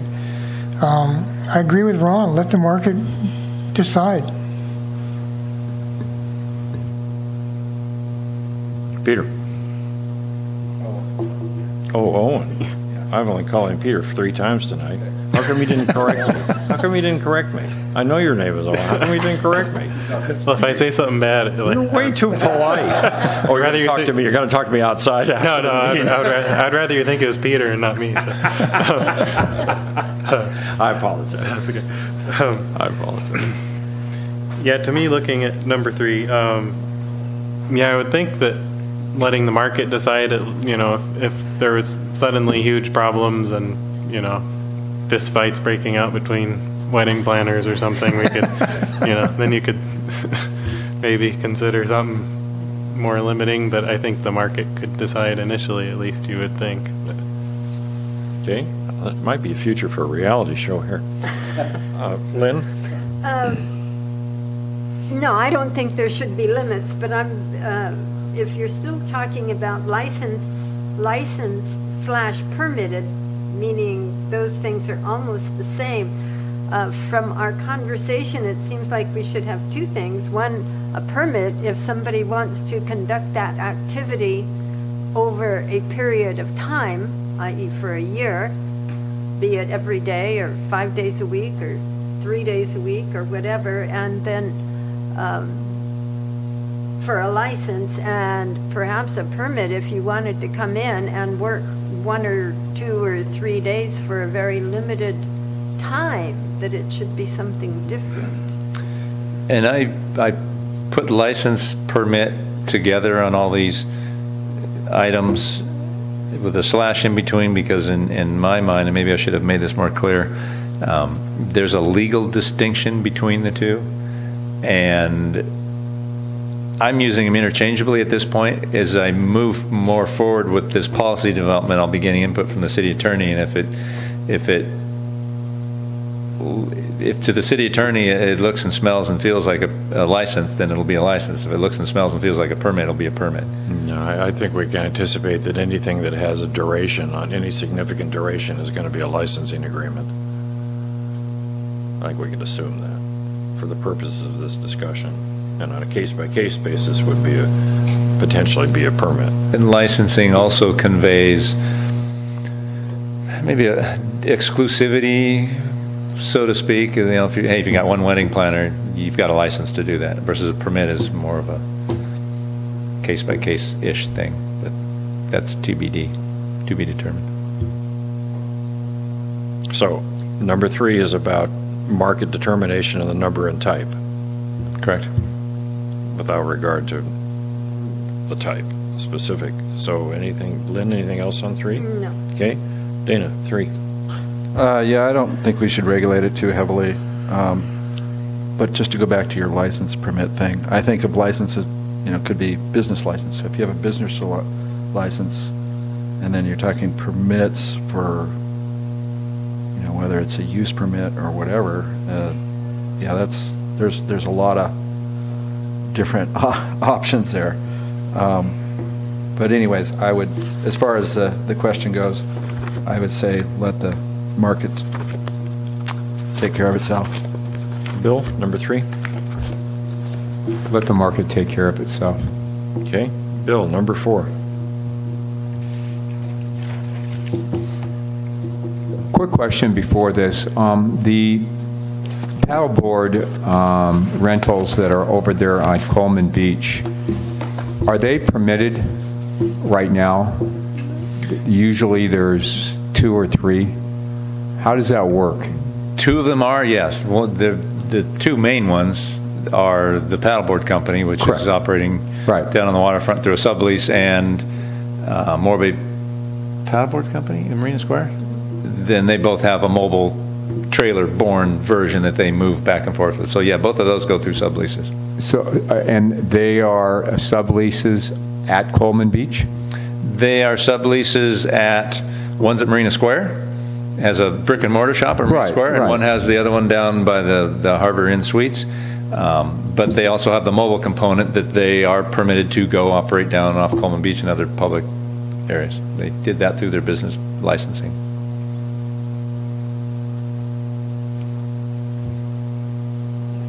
So really number 4 is basically, should we limit maybe those paddleboard companies to people that have already a sublease within the waterfront? Is that correct? Well, the question is, do you want to restrict? Do you want to sort of force any activity into a sublease situation exclusively, or not? Kayaks and SUPs is just one of the examples I used. Do you want those only to be operating out of a sublease so that they're, or conversely, if there's already an existing brick and mortar location like stand-up paddle, and somebody else wants to do a completely mobile stand-up paddle kayak rental, but you've already got the brick and mortar folks, well, how do you deal with that? You can deal with it on a fee basis to try and level the financial playing field between the brick and mortar and the other, or you can just not allow the freelancer. I'm a little. That's why I think the RFP process kind of levels the playing field. I'm a little bit mixed on this. I mean, I think that if an activity, we maybe should give the brick and mortars the first opportunity or the first right of refusal. I mean, I think we should support the existing businesses on the waterfront first. That is my opinion there. Oh, okay. So let's think about that as step 1. Would there be a step 2, which is that if the brick and mortar operator declined to participate, and a mobile operator was willing to come in and do it, should there be some sort of licensing fee attached to the mobile operation to try to level the competitive business environment? Yes. Or not? Yes, I think so. Or not? Yes. Okay. Yeah. Dana, number 4? Yeah, is this marine related? But anyways, I agree with the staff recommendation. I think that just the fact that they do have a brick and mortar, they should be free to participate, whereas otherwise you're looking at a fee for someone who just shows up with their trailer full of kayaks or paddleboards, whatever. And as I wrote in the recommendation, the way Santa Barbara handles, they've got what's called business activity permits, and Port St. Louis is a licensing agreement. So they're both doing the same thing with different names on them for whatever reason. Santa Barbara, they track the gross sales of their charter boat operation. So there's a number of charter folks that are just operating out of their slips. Plus you've got the landing doing their charters, and they annually look at their gross sales to make sure they're not having a detrimental effect on the brick and mortar folks. Exactly what their rubric is to determine that, I'm not entirely sure. I'm still trying to figure that out of them. It's That's a can of worms. I think it's probably has much to do with when the volume starts rising from the brick and mortar folks, there's a problem and they need to start looking at it. But right now it looks like from the data I've seen that Lori dug up, the non-brick and mortar charter operators generate about 5 to 6% of the total revenue of all the charter boat operators operating in the harbor, including the brick and mortar ones. So they capture a pretty small share, and I don't know if they've got a number that if they hit, they decide there's a problem. Repeat that, please, because that's... Well, I just said... No, repeat it, please. Yeah, at least that's what they're reporting. Well, that's what audits are for. Which brings me, I'm going to interrupt the flow for just a moment, forgive me, but I'm going to ask a background question here. So, quote, where gross sales are reported and tracked to ensure detrimental effects are not occurring on the brick and mortar locations, end quote. What's the mechanism? What's the mechanism to report and track? Well, that's what sales? I just spoke to a bit. They, much like we get our annual gross sales from our leaseholders, it's a form that goes out, and we occasionally do audits on them to make sure that they're keeping honest with it. I don't know specifically what Santa Barbara's is because I haven't gotten that far with their business folks yet. Lynn, number 4. And my comment here relates exactly to that. I have heard comments from some brick and mortar businesses when, and what they are required to do by the city and according to their license, and then the competitor comes in who does not have an actual lease, and their requirements are almost nothing, and so the business that has the lease and is an established business feels like he is really operating under very severe conditions compared to the subleasee who does not have to abide by a lot of the rules and regulations. And I could see here where if you had the brick and mortar business already established, somebody else comes in who's only mobile and doesn't have to abide by any rules and regulations, it would be very difficult to establish a fee structure to equalize those two businesses. So what is my opinion on that? You just gave it. I did, yeah. That it makes it really a conundrum. You cannot equalize things. But the thing is, on the other hand, you want a free market. Yes, Bill.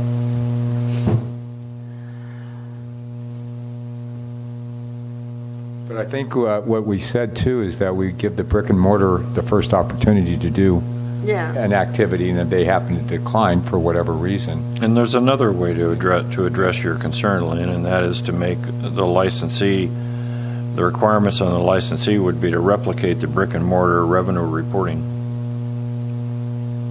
It's embedded in their lease. Make that part of the requirement. You can't get a license unless you agree to that reporting.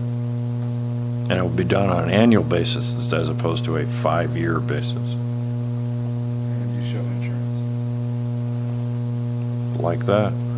So establishing many of the same requirements that the brick and mortar guy has to abide by. Well, some of them, yeah. Some of them. Yeah, revenue reporting, Yeah. insurance requirements. And on that case, I would agree. Peter? I did it again. I'm looking at you this time. I was waiting for you to correct me. You're too fast. Huh? Oh, okay. I was wondering, to me it's the kayaks and stand-up paddle boards are really similar to the charter boat operations in some ways. And I was wondering, are they limited to Coleman Beach, or can they launch them off the dock at Tidelands? Or No, they're not limited to Coleman. I know the paddleboard company sometimes does stuff off of Tidelands. okay, because to me that would open up the same liability issues that we haven't talked about yet, but potentially, 'cause that seems like a dangerous activity, at least as dangerous as sport fishing. So that would be one concern, that they have liability insurance, although this isn't really what we're talking about, I guess. I mean, all of them would have insurance. Yeah. But at any rate, yeah, I think I see Lynn's concern, but yeah, also I would maybe consider the wear aspect too, because some people might want to kayak near Coleman or wherever, Coleman Beach, and some people might want to be more towards Marina Square, and to not have 10 people with mobile operations at somewhere like Coleman Beach might be a consideration. Is that are you saying a geographic density factor? I think so, yeah. Although that's not really what as a consideration. Yeah. Like if the two shops already in town already are at Coleman Beach, having 5 mobile guys show up there might be a problem for those guys since they already have existing businesses down there. Okay, Gene, number 4. The request for proposal process, as you mentioned in your staff recommendation, would probably balance the equation, and so I'll go with that. Okay, number 5, Gene.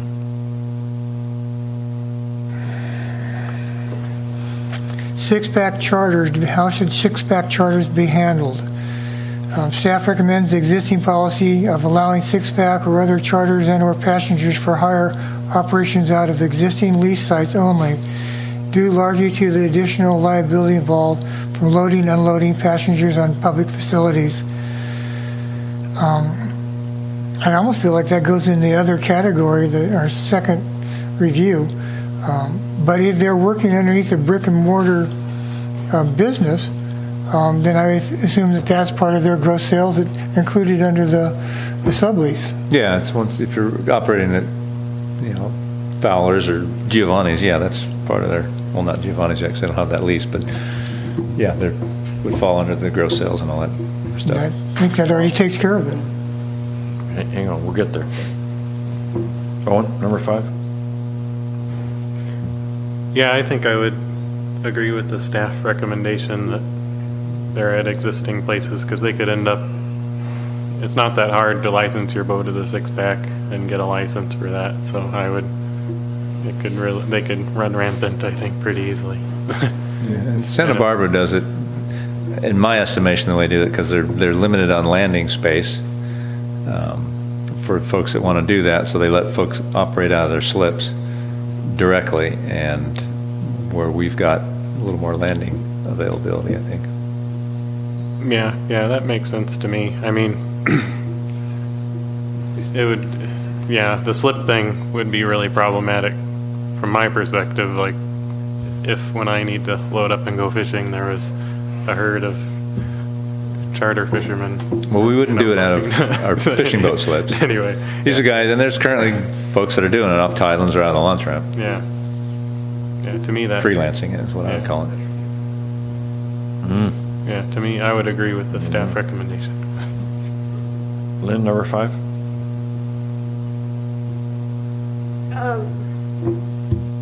In the past, have they always been only allowed to load at existing lease sites? Currently, that's how our rules and regulations read.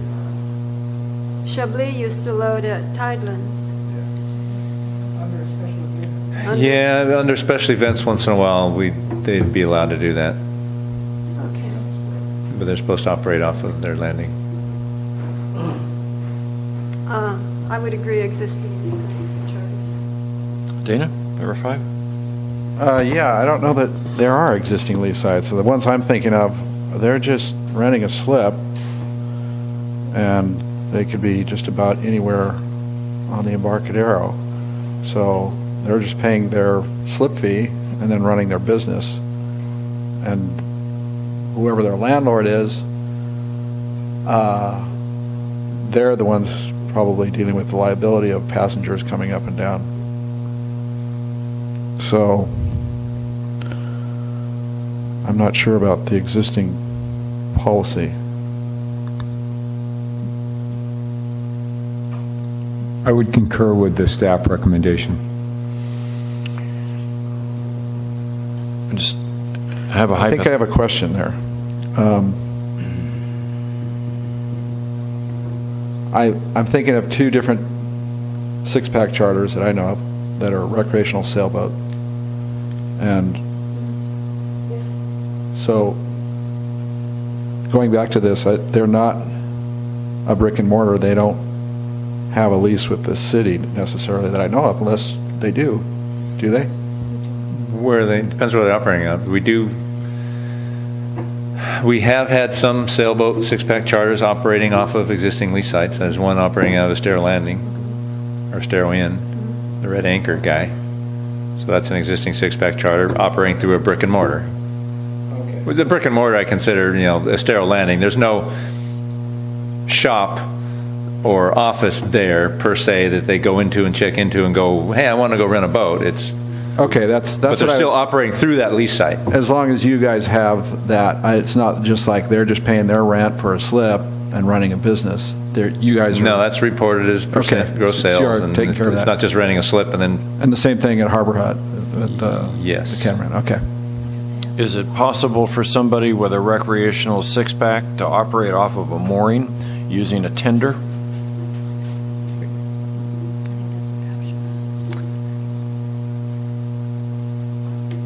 Is it possible for that to happen, or is that happening? In the city of Morro Bay, is it possible? Or is there a policy in place? Currently now you could not unless you went over to Morro Bay Landing or somewhere where that use was allowed and did it through there.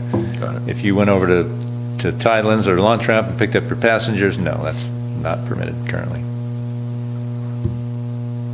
Okay. All right. Brings us to number 6. Bill, number 6.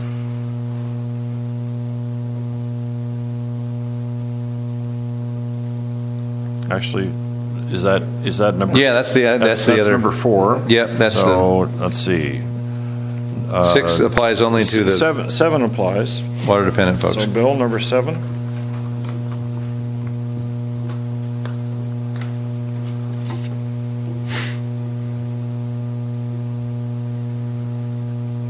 So on this one, the 10% of gross sales requirement. Correct. This is the staff recommendation. A 10% of gross sales requirement for for-profit enterprises such as wedding event planners, rentals, sales of equipment, goods, and food drink vendors. And those would go into the harbor fund, is that correct? Correct. I agree. You agree with the concept, or you agree specifically? I agree with the concept. With the 10%? I think 10% is probably good. I mean, I don't know that much about it. If the staff feels that 10% is adequate and reasonable, then I'll go along with it. And that we can or probably should write the policy that it's not set in stone and negotiable, and we can always negotiate up. If state parks is generally 20% on everything. I would suggest. I'm sorry, Dana. You're next. Sorry. Go ahead. Yeah, I would agree with staff's recommendation of a 10% or whatever they think is doable there for non-marine related businesses. Lynn.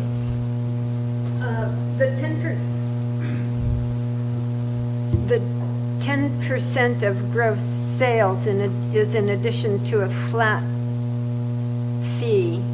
The flat fee then would cover a minimal cost of issuing that fee to the city, and the percentage then gives a bit of profit to the harbor department. Is that a way to think about it? Hadn't really thought that out. It could, as our subleases, as our leases go, there's a minimum rent, and then for gross sales that exceed that minimum rent, you pay the difference. It could be crafted that way, or it could just be crafted a flat percent. Mm-hmm. Well, fees should definitely be charged on whatever basis, and this sounds reasonable, whatever basis makes sense. Okay. Mm-hmm. Owen. Owen. That's the second time. Yeah. Let's see. So let's see. I think that's Slow but teachable. Yeah, me too. Yeah, I think 10% seems reasonable.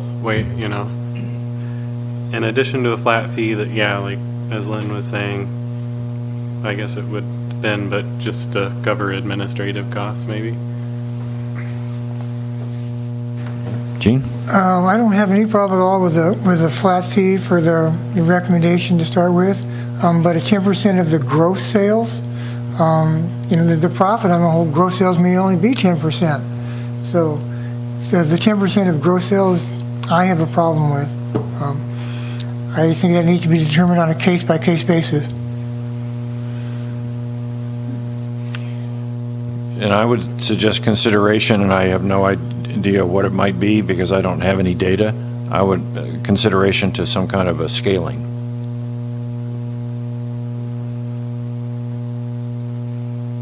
Which is kind of along what Gene's saying. Yeah.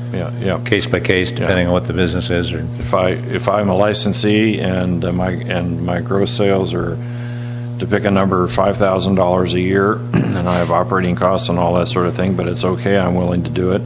My net's probably not going to be very much. If I have the same licensing agreement and I have $50,000 or $500,000, that's a different program.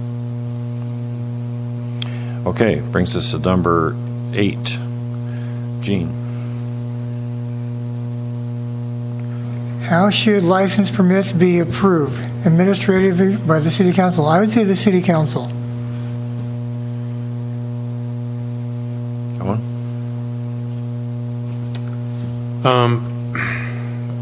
I think I feel that it should be the harbor department, really, because the City Council has a lot going on, and it could be a lot on their plate. I don't know how many permits or licenses we'd be talking about, but Are we talking about non-marine right now? it says marine. Yeah, no. Actually, I guess we should be. Yeah, we should be. Non-marine. Non-marine. Yeah. Lynn? It seems to me that kicking this kind of thing up to the City Council wouldn't be particularly appropriate, since it's the harbor department that much more is going to be familiar with the costs, the actual, what do I want to say, how much it's going to affect the environment and the area of the harbor. So I think it should be the harbor department that approves. Okay, Dana? Yeah, I think if it's in the Tidelands Trust, then the Harbor Department should probably, I think the Morro Bay Harbor Advisory Board should actually create all these fees. No, the Harbor Department should take care of those. Bill? I agree. The Harbor Department should be taking care of these. This is not appropriate for the City Council. We'd get bogged down. We'd never get an answer. And my position is that they would be administered through the Harbor Department and approved by the Harbor Director.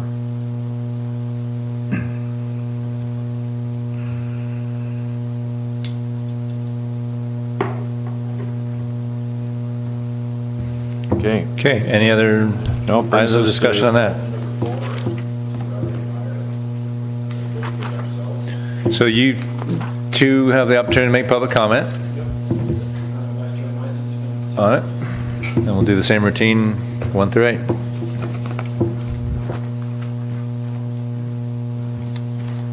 So do you have some initial words to say on this, Mr. Director?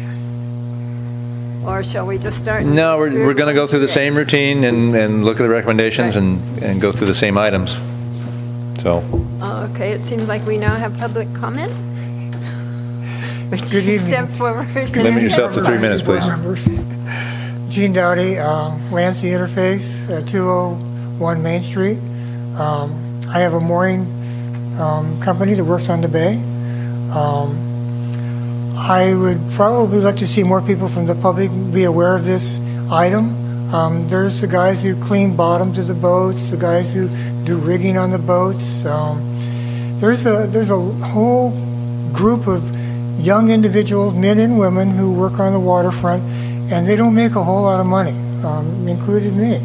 I would just hate to see this become a great big money-making venture. I don't think there's a whole lot of money to be made here, and I think the process to doing this may be cumbersome and difficult to enforce. Thank you, Mr. Dowdy.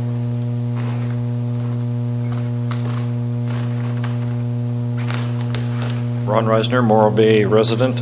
I'm a marine surveyor by profession.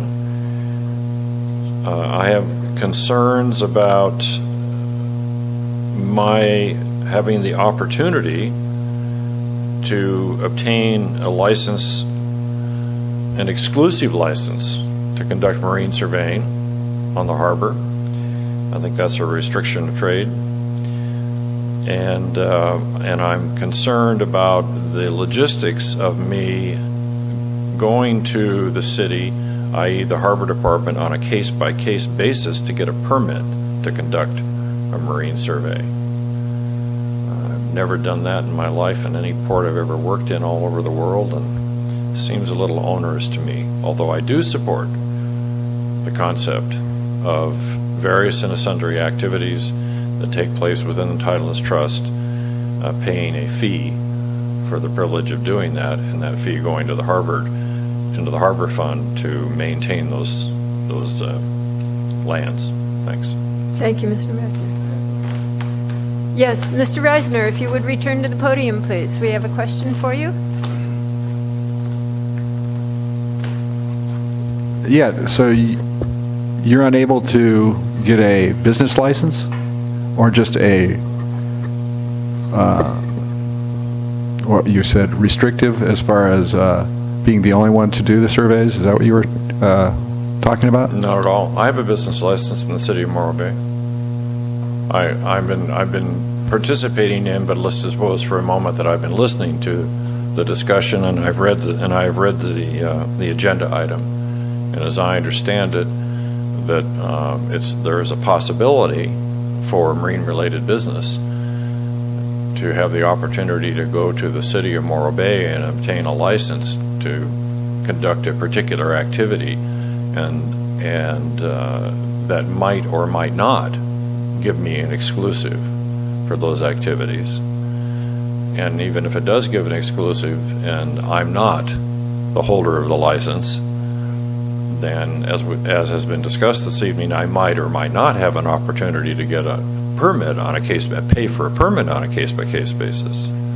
That was the essence of my comments. Thank you.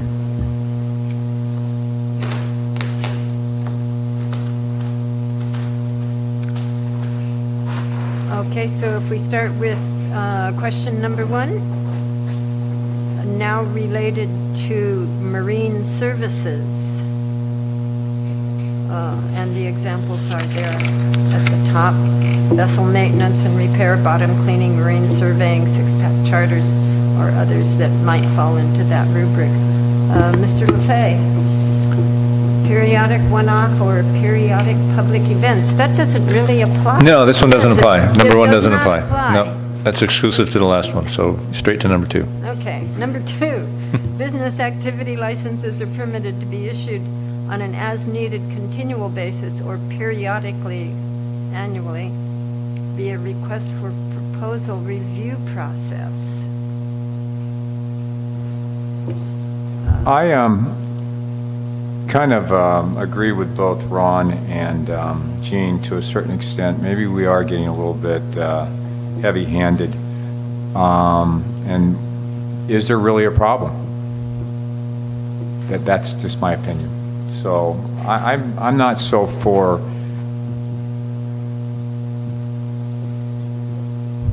regulating this. Dana. Yeah, I think I could just say something that would cover all of these items as far as marine-related businesses in a working waterfront. I think that if we just, we were talking about what Gene was talking about, individuals here and there. If they have a business license with the city, then they should be able to do business year-round. And I don't think there should be any added permits. And if it's marine-related, I don't think there should be a percentage of gross sales necessarily either. And I think it should just be the business license, plain and simple, just like it is outside of the waterfront, with the exception of the funds coming back to the harbor department. The only other one would be the one-offs or this and that. We're not even dealing with those with the marine-related, so I think that stands for pretty much all of these. Owen. Sure. I kind of agree. I think that it could be an unnecessary burden on businesses, unless, I don't think we've heard, at least hearing from Gene and Ron, that there is, too many people horning in on the marine survey businesses or that sort of thing. So I think we should kind of listen to the business owners of that particular business that are already operating. Okay. I agree with you too, but I'm thinking more in terms of the guys that I'll hire on occasion to work on my boat, an electrician, and he comes in and he does a project, does a few hours worth of work. Does he need this business license?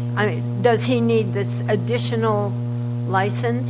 If I hire somebody to come in and help me paint and sand, or the diver who goes down once every 6 months and cleans the bottom, the amount of gross sales that they would do is unknown, probably not a whole lot. They work generally independently. It's not like they're establishing a business with employees and something very elaborate. It's really simple and very small, and I would see this as being somewhat onerous on those guys. And you would discourage them from coming in and working, which I think is even worse because it's less maintenance on the watercraft around. What are you talking about that's onerous? Is there an additional fee that you're talking about outside of business permit? If there are additional fees, if they have to answer an RFP, that I see as being onerous to some I would of these agree. guys. I think it should be just like it is Until it gets on the other side of the street. Yeah.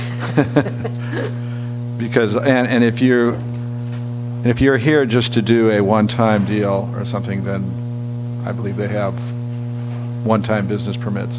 You don't have to pay one for the year. But It's the same thing on land. If someone's coming and working on your house, that electrician, whether he's working on your house or your boat, he has a permit for his business, a business permit with the city, then he's good to go. Whether he's working on your house or your boat, shouldn't matter. It's the same business. Okay, agreed. So, do we consider that as having answered all of these points? You can. I don't necessarily say I agree, but you can. In that case, we will. Yeah, we can. Lori will go grab Gene and. Oh, thanks, Matt. Hopefully it went far. I think Gene's probably within earshot. So we're concluded on that. Any other questions, comments? Okay.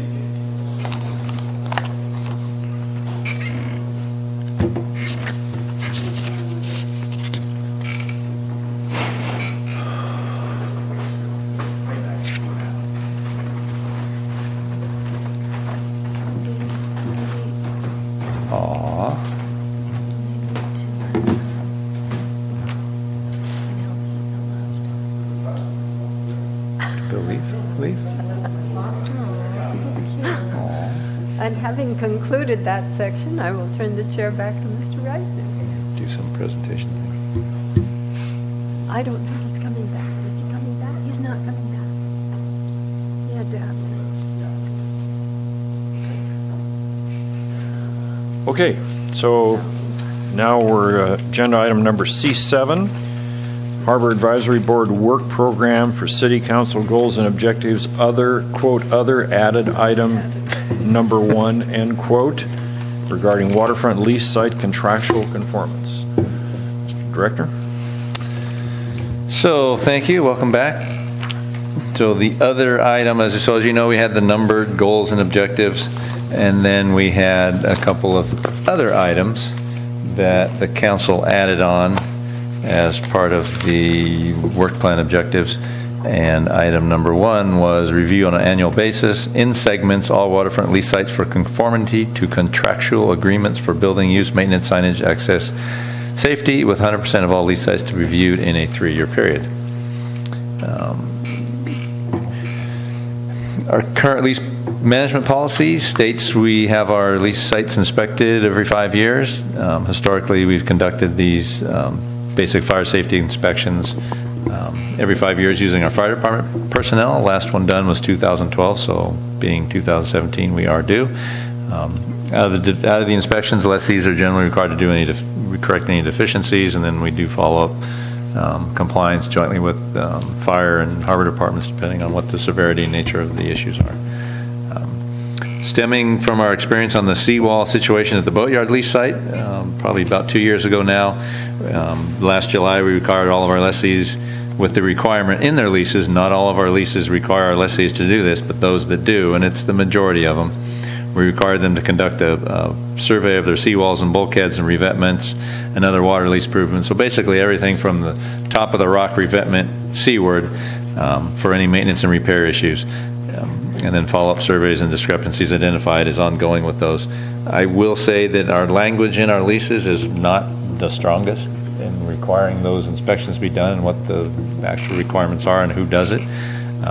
But we did get pretty good compliance with those inspections, and we are currently working on following up on ensuring that those leaseholders are doing what they need to be done based out of what was found in those inspections. Moving forward here, making a recommendation, or at least a sort of outlining a process. As you know, property inspection can be costly, and follow-up on discrepancies time-consuming. I'll tell you, I'm struggling with following up on all those water lease revetment inspections. It's a body of work to do and track and maintain and write letters, and then if people aren't complying, where do we go with it? So it really, a simple, achievable, cost-effective, and lease-friendly approach is warranted. What we've historically done in the past, and this is the system I inherited, was generally the fire department doing basic fire safety type inspections, and they'll cover other things as well when there's some glaring deficiencies, but they're not an inspection like you would think of, buying a house or maybe purchasing a commercial property where you hire a home inspector to come in and go through and look at your electrical and plumbing and everything else and see where the deficiencies are to bring that into the purchase. We don't go to that extreme. So what I'm seeking is your input and recommendation on developing an ongoing rotating inspection program, much like what we would like to develop for our audit program, over a 5-year cycle, not really a 3-year cycle, although that's what the goal work program element is. It makes more sense that our current policy is over a 5-year cycle, so why don't we spread these out over 5 years and do 1/5 over 5 years and just constantly rotate, and that way we keep current with them all on an ongoing basis. So the basic outline that I'm proposing, and this is what I kind of get your input on, is create separate spreadsheets and tracking for what the conditional use permit. So the inspection criteria we're looking at, and I guess maybe I should follow up on that a little bit first, or the items that we're tasked with reviewing. Building use, well, that's what's allowed for in the conditional use permit. Do we have a lease site that has a use that is not allowed in the conditional use permit for that site? As an example, Otter Rock Cafe has full service restaurant, retail, and slip vessel slip services. So if they were to go off and do something that wasn't within their conditional use permit, that could be an issue. So reviewing the conditional use permit. Maintenance, that's the thing I just talked about with mainly the fire department, doing safety inspections. What are the maintenance issues? Is the structure being properly maintained? Things up to code, things of that nature. Signage. As you know, we have a sign ordinance. It's about ready to be updated and get a new sign ordinance in place, but every business is supposed to, every sign they have are supposed to be compliant with the sign ordinance. And as you know, there tends to be sign creep in some of our lease sites, and lots of signage goes up that really don't get any sort of review. So looking at signage annually, looking what the signage permits are and what they are permitted for versus what they have. Access, meaning, are there any ADA access issues that potentially could be looked at? The harbor walk, the 8 to 10 foot path on the backside for public access, is that being maintained, or are tables and chairs starting to move into them as we've had on some of our sites, and things like that? Safety inspections, electrical code compliance, slip electrical is really the big safety issue, and then the other fire safety stuff we do. So those are sort of the issues at play that we'd be looking at. So putting together probably a spreadsheet or binder on every lease site, seeing what the approvals are, seeing what the sign permits are, maintenance, repair, inspections, and the status of everything, and creating a relatively robust but simple enough tracking process to where it's simple and achievable would sort of be step number one, to sort of get a baseline of where everybody is. And look into the cost of hiring a professional commercial inspector with some sort of experience in the marine environment to come in annually and budget for it. Hire an outside gun, so to speak, to come in and do these inspections for us and put it out to RFP and have a scope of work and outline on what we need and put it out to bid and see if we've got a commercial inspector that can come in and do it. There's plenty of home inspectors out there, and I imagine there's folks that are the same way on the commercial side. Again, issue a request for proposals for those inspection services over a 5-year cycle, budget for it annually during the budget process, and continue to engage with the fire department to assist with their normal business safety inspections. In theory, the fire department and any municipality is supposed to periodically go and inspect businesses for compliance to fire safety issues, whether those are storage of materials, hazardous storage of materials or other combustibles, fire sprinklers been inspected or are in operation, proper operation, those sorts of things. So continue to work with the fire department and keep them involved, and then develop an effective and consistent follow-up and compliance enforcement protocol. And again, keeping in mind, department's tasking and what we may be able to achieve versus what would be nice to achieve. And then implement it in the upcoming fiscal year, because there's going to be some cost to this. I can tell you, Lori and I and Charlie are not going to be able to put together a big, robust inspection process and implement it and enforce it and keep up on it. We're going to need some help. And so hiring some outside consultancy or contractor to do it may be the way to go and budget for it in the next year. Okay. Gene, start with you. Earlier this week, I had a young man from Morro Bay High School who wants to become a marine engineer, and so he was kind of shadowing me for a day. And I was explaining to him that working on the waterfront is considered the hardest place to build and maintain in the world. Either things are rock hard, super soft. Not only do you have the normal loads that you're subject to on a building, but you have ships running into them, you have tidal waves, things are going up and down, back and forth, things are rusting, rotting all the time. So at least a one inspection every 5 years is not enough. I did some of these inspections on the bulkheads and seawalls earlier this year, and I can see where things have rotted and rusted quicker than within every 5 years. So I like the idea of an ongoing process all the time. I don't know how you'd establish who goes the first 1 to 5 years or not, but I think it's a good idea.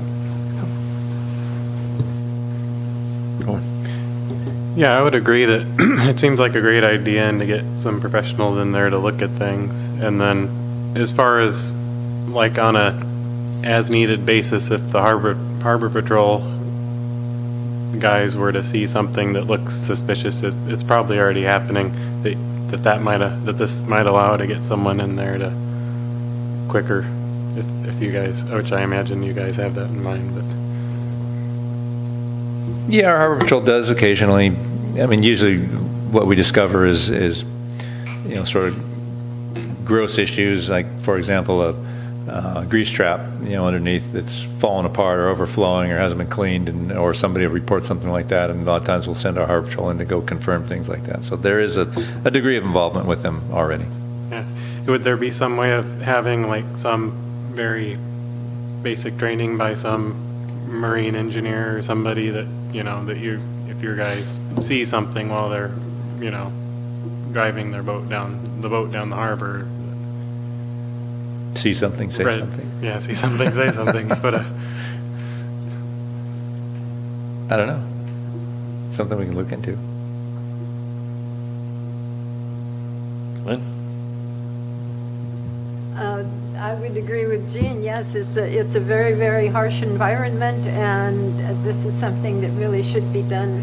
Perhaps you would avoid disasters. How to do it and keep it going without it becoming so expensive that the businesses along the waterfront could afford to pay for it is something else. I guess it would depend on the intensity, but it certainly is a good idea. Dana? Yeah, obviously this is something that needs to happen. I like the idea of putting together individual spreadsheets or binders or whatever for each lease site, and that, start researching for what kind of inspector you would need, what the qualifications would be, so that you could put that out for an RFP.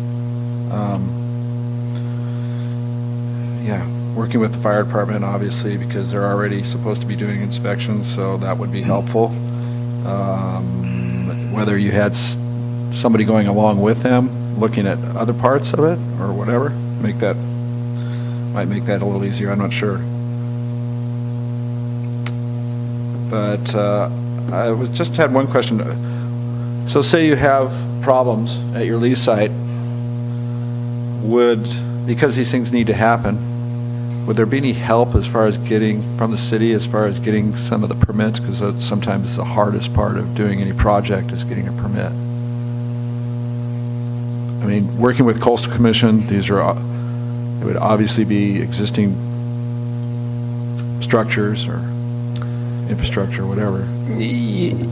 Yeah, I would anticipate most issues identified are going to be maintenance and repair deficiencies that don't require going back to coastal because you're not adding or improving or building something bigger. So in that regard, I don't think coastal would be a factor so much. Pilings, yeah. We start to do some significant in-water work, yeah, that may transcend over into the other realm. But in general,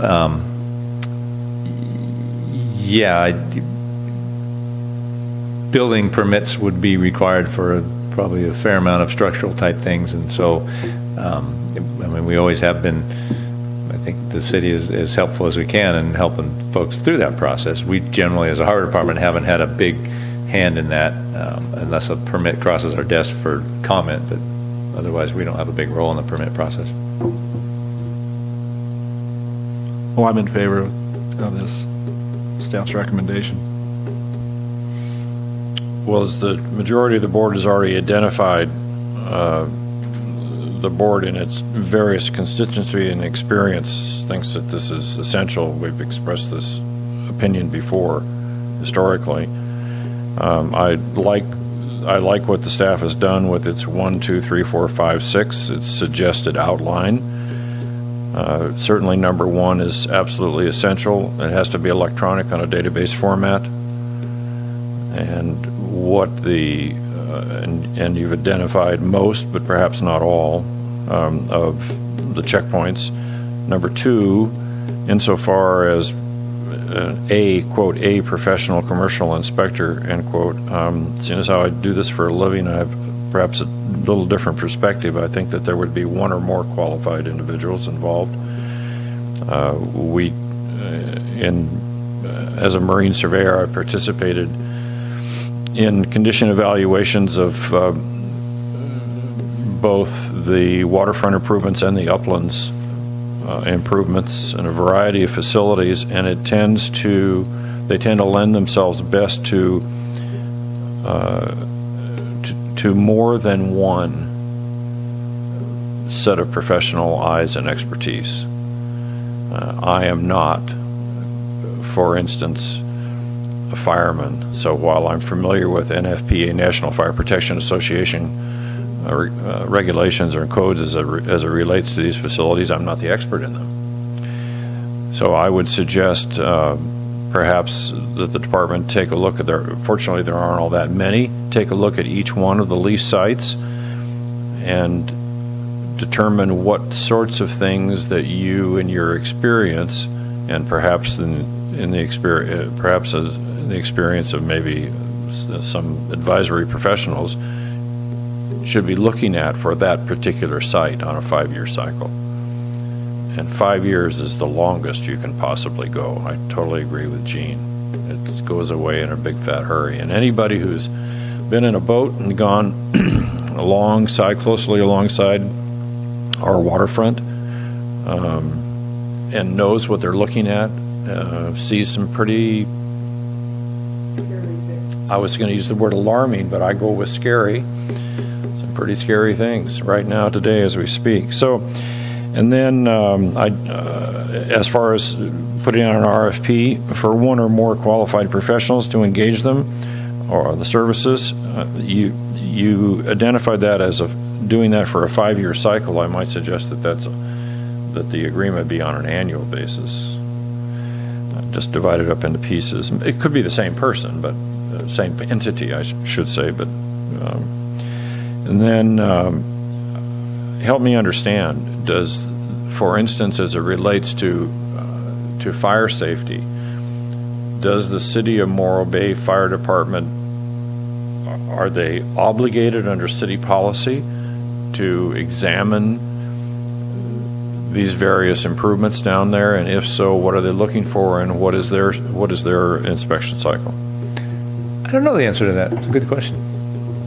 I know they do regular business inspections, and I don't know what the rubric is, whether they do it by area or business district or how that works, and what the legal obligations to do that are, if any, are. I know we've just brought them in on our 5-year cycles to have them do our stuff about every 5 years from the fire safety standpoint. Sure. Yeah, any repair and maintenance done on the waterfront, then the fire department does come in, and they're one of the inspectors on the job.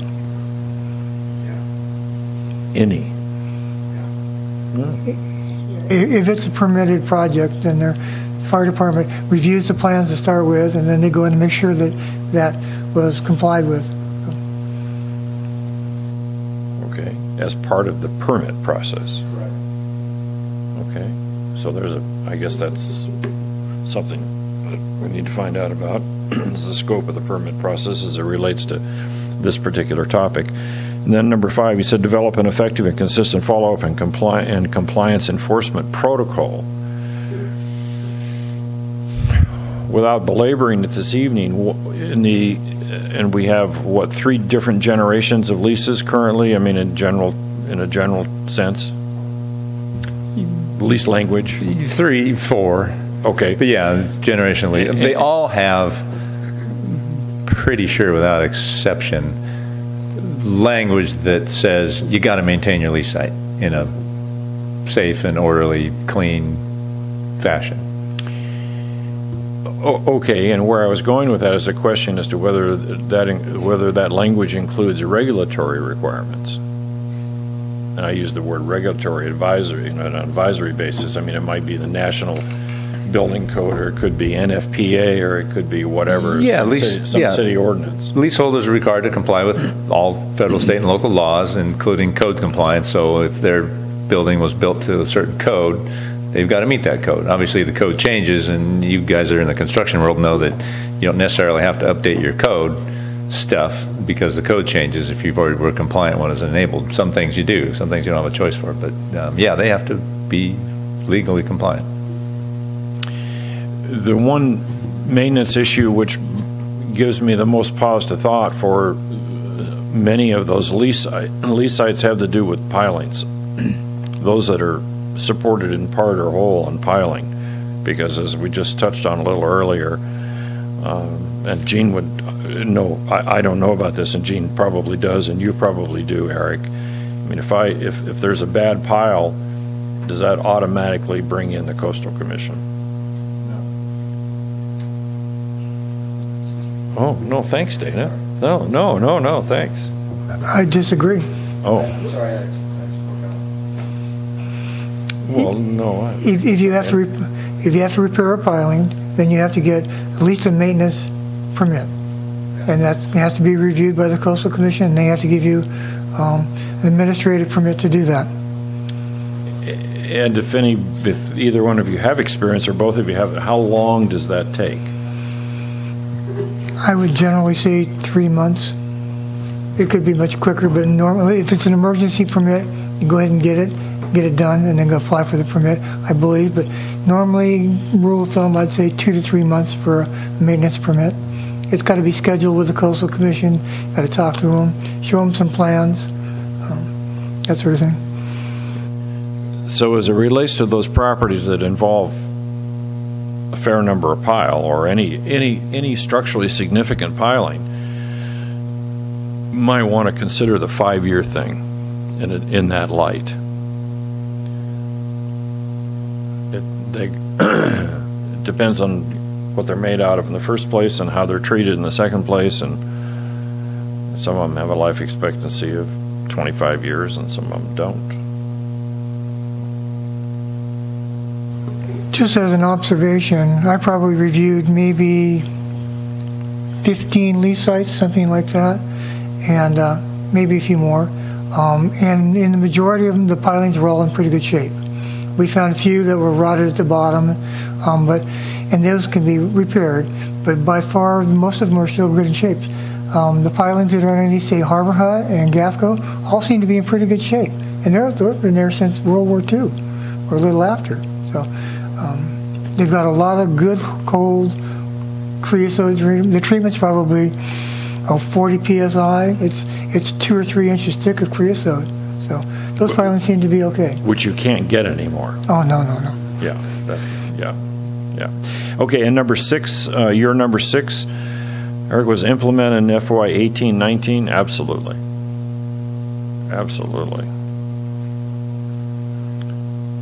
Anything else we can do relative to C7? Nope. Eric, how would you determine who goes to first? I'm going to Buy a bingo wheel? No, I'll qualify that. I think if there's site, I mean, a place like, and I'll use maybe Anderson Inn or the Estero Inn, Estero Inn, redeveloped in the last 5 to 7 years, new pilings, new structural, probably not a lot of major concerns there from a structural maintenance standpoint. Signage and compliance with other stuff is another issue. I'm not saying with that site, but that's a lesser of importance from a safety standpoint versus a site that is old and original, Libertine, Off the Hook, something like that, that's been there a long time and may warrant looking at the older sites first and doing it on the basis of age. How many of them have overwater improvements? No, almost everything. Almost all of them? I mean, some don't have pilings down into the water, some have pilings into the revetment, but almost everything has something over. And how many sites water. is that, give or take? Is that 70 sites or 130 sites? Well, of our 30 lease sites, there's, I'm going to probably say, just eyeballing in my mind up and down the waterfront, I don't think there's anybody that doesn't have something on the water. Either they're building or slips or something like that over into the waters. Well, it's the reason I asked the question is, as an initial stage, you can have, if there is an appropriately qualified professional available to you, you can get we were talking about gut checks earlier on, you know, as far as cost allocation, you can get a gut check on those improvements. If they someone spends a couple of hours under each one of those, so we're talking about 20, 30 grand. And that might help to develop some criteria as to the answer to the question of who goes into lot 1, lot 2, and lot 3. And as you pointed out, you don't have to do them all because some of them are new, essentially new.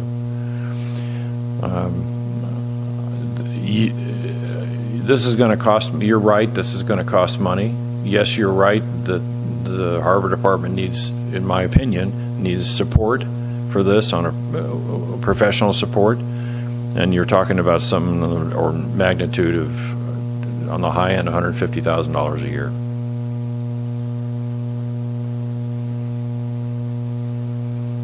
Gene? Eric, were you anticipating the entire lease site from the Embarcadero to the water, or just the water portion? Right, the whole site. Okay. I mean, the water portion. It's been our policy, like I say, to inspect every 5 years. Most of our leases have language that says the tenant must periodically, and this is where I say the language isn't as strong as it could be, the tenant must periodically inspect the water improvements for needed maintenance and repairs. So it's on them to do the water stuff, and which is the things you were involved in. So on that aspect of it, which is probably the hairier of the two issues from a wear and tear standpoint, as you say, it's on the tenant to do that. Ours would be more focused on, I would say our efforts would be more focused on the building itself and those improvements, and maybe go down to the water from a fire safety standpoint, electrical, that kind of thing. Make sure the standpipes are there, make sure electrical looks good, but leave it up to the leaseholders to do structural. Well, the reason I ask is you mentioned the ADA requirements, and that's a whole nother ball game. So. Yep. For what it's worth, my wife and I have had and have commercial buildings in Morro Bay, and I was thinking about everyone that we've ever purchased, and some of them that we sold we've had inspected by qualified commercial and building inspector. 2,000 square feet was about $500. 5,000 square feet is about $1,500. Now that has nothing to do with overwater. Yeah, with overwater and stuff. But a building, and that included, you know, all the functional aspects plus electrical. I when we hire somebody, I require that they be able to assess the electrical system as well. Okay, anything else on C7? Okay, all righty. So that brings us to declaration of future agenda items. Is there anything new? And by the way, the full list is not just what's on this particular agenda for tonight. The full list also includes the items from the August, what were the minutes that we approved tonight? Those are the August minutes? August 2017. There's some additional items on that list. Anybody want to add anything tonight? Gene? Lynn? Dana? Okay. Your motion to adjourn? So moved. Second? I'll second. Second. All in favor? Aye. Opposed? Carries. Thank you. Good job. Thank you. Kept your mouth shut. No, you did a good job.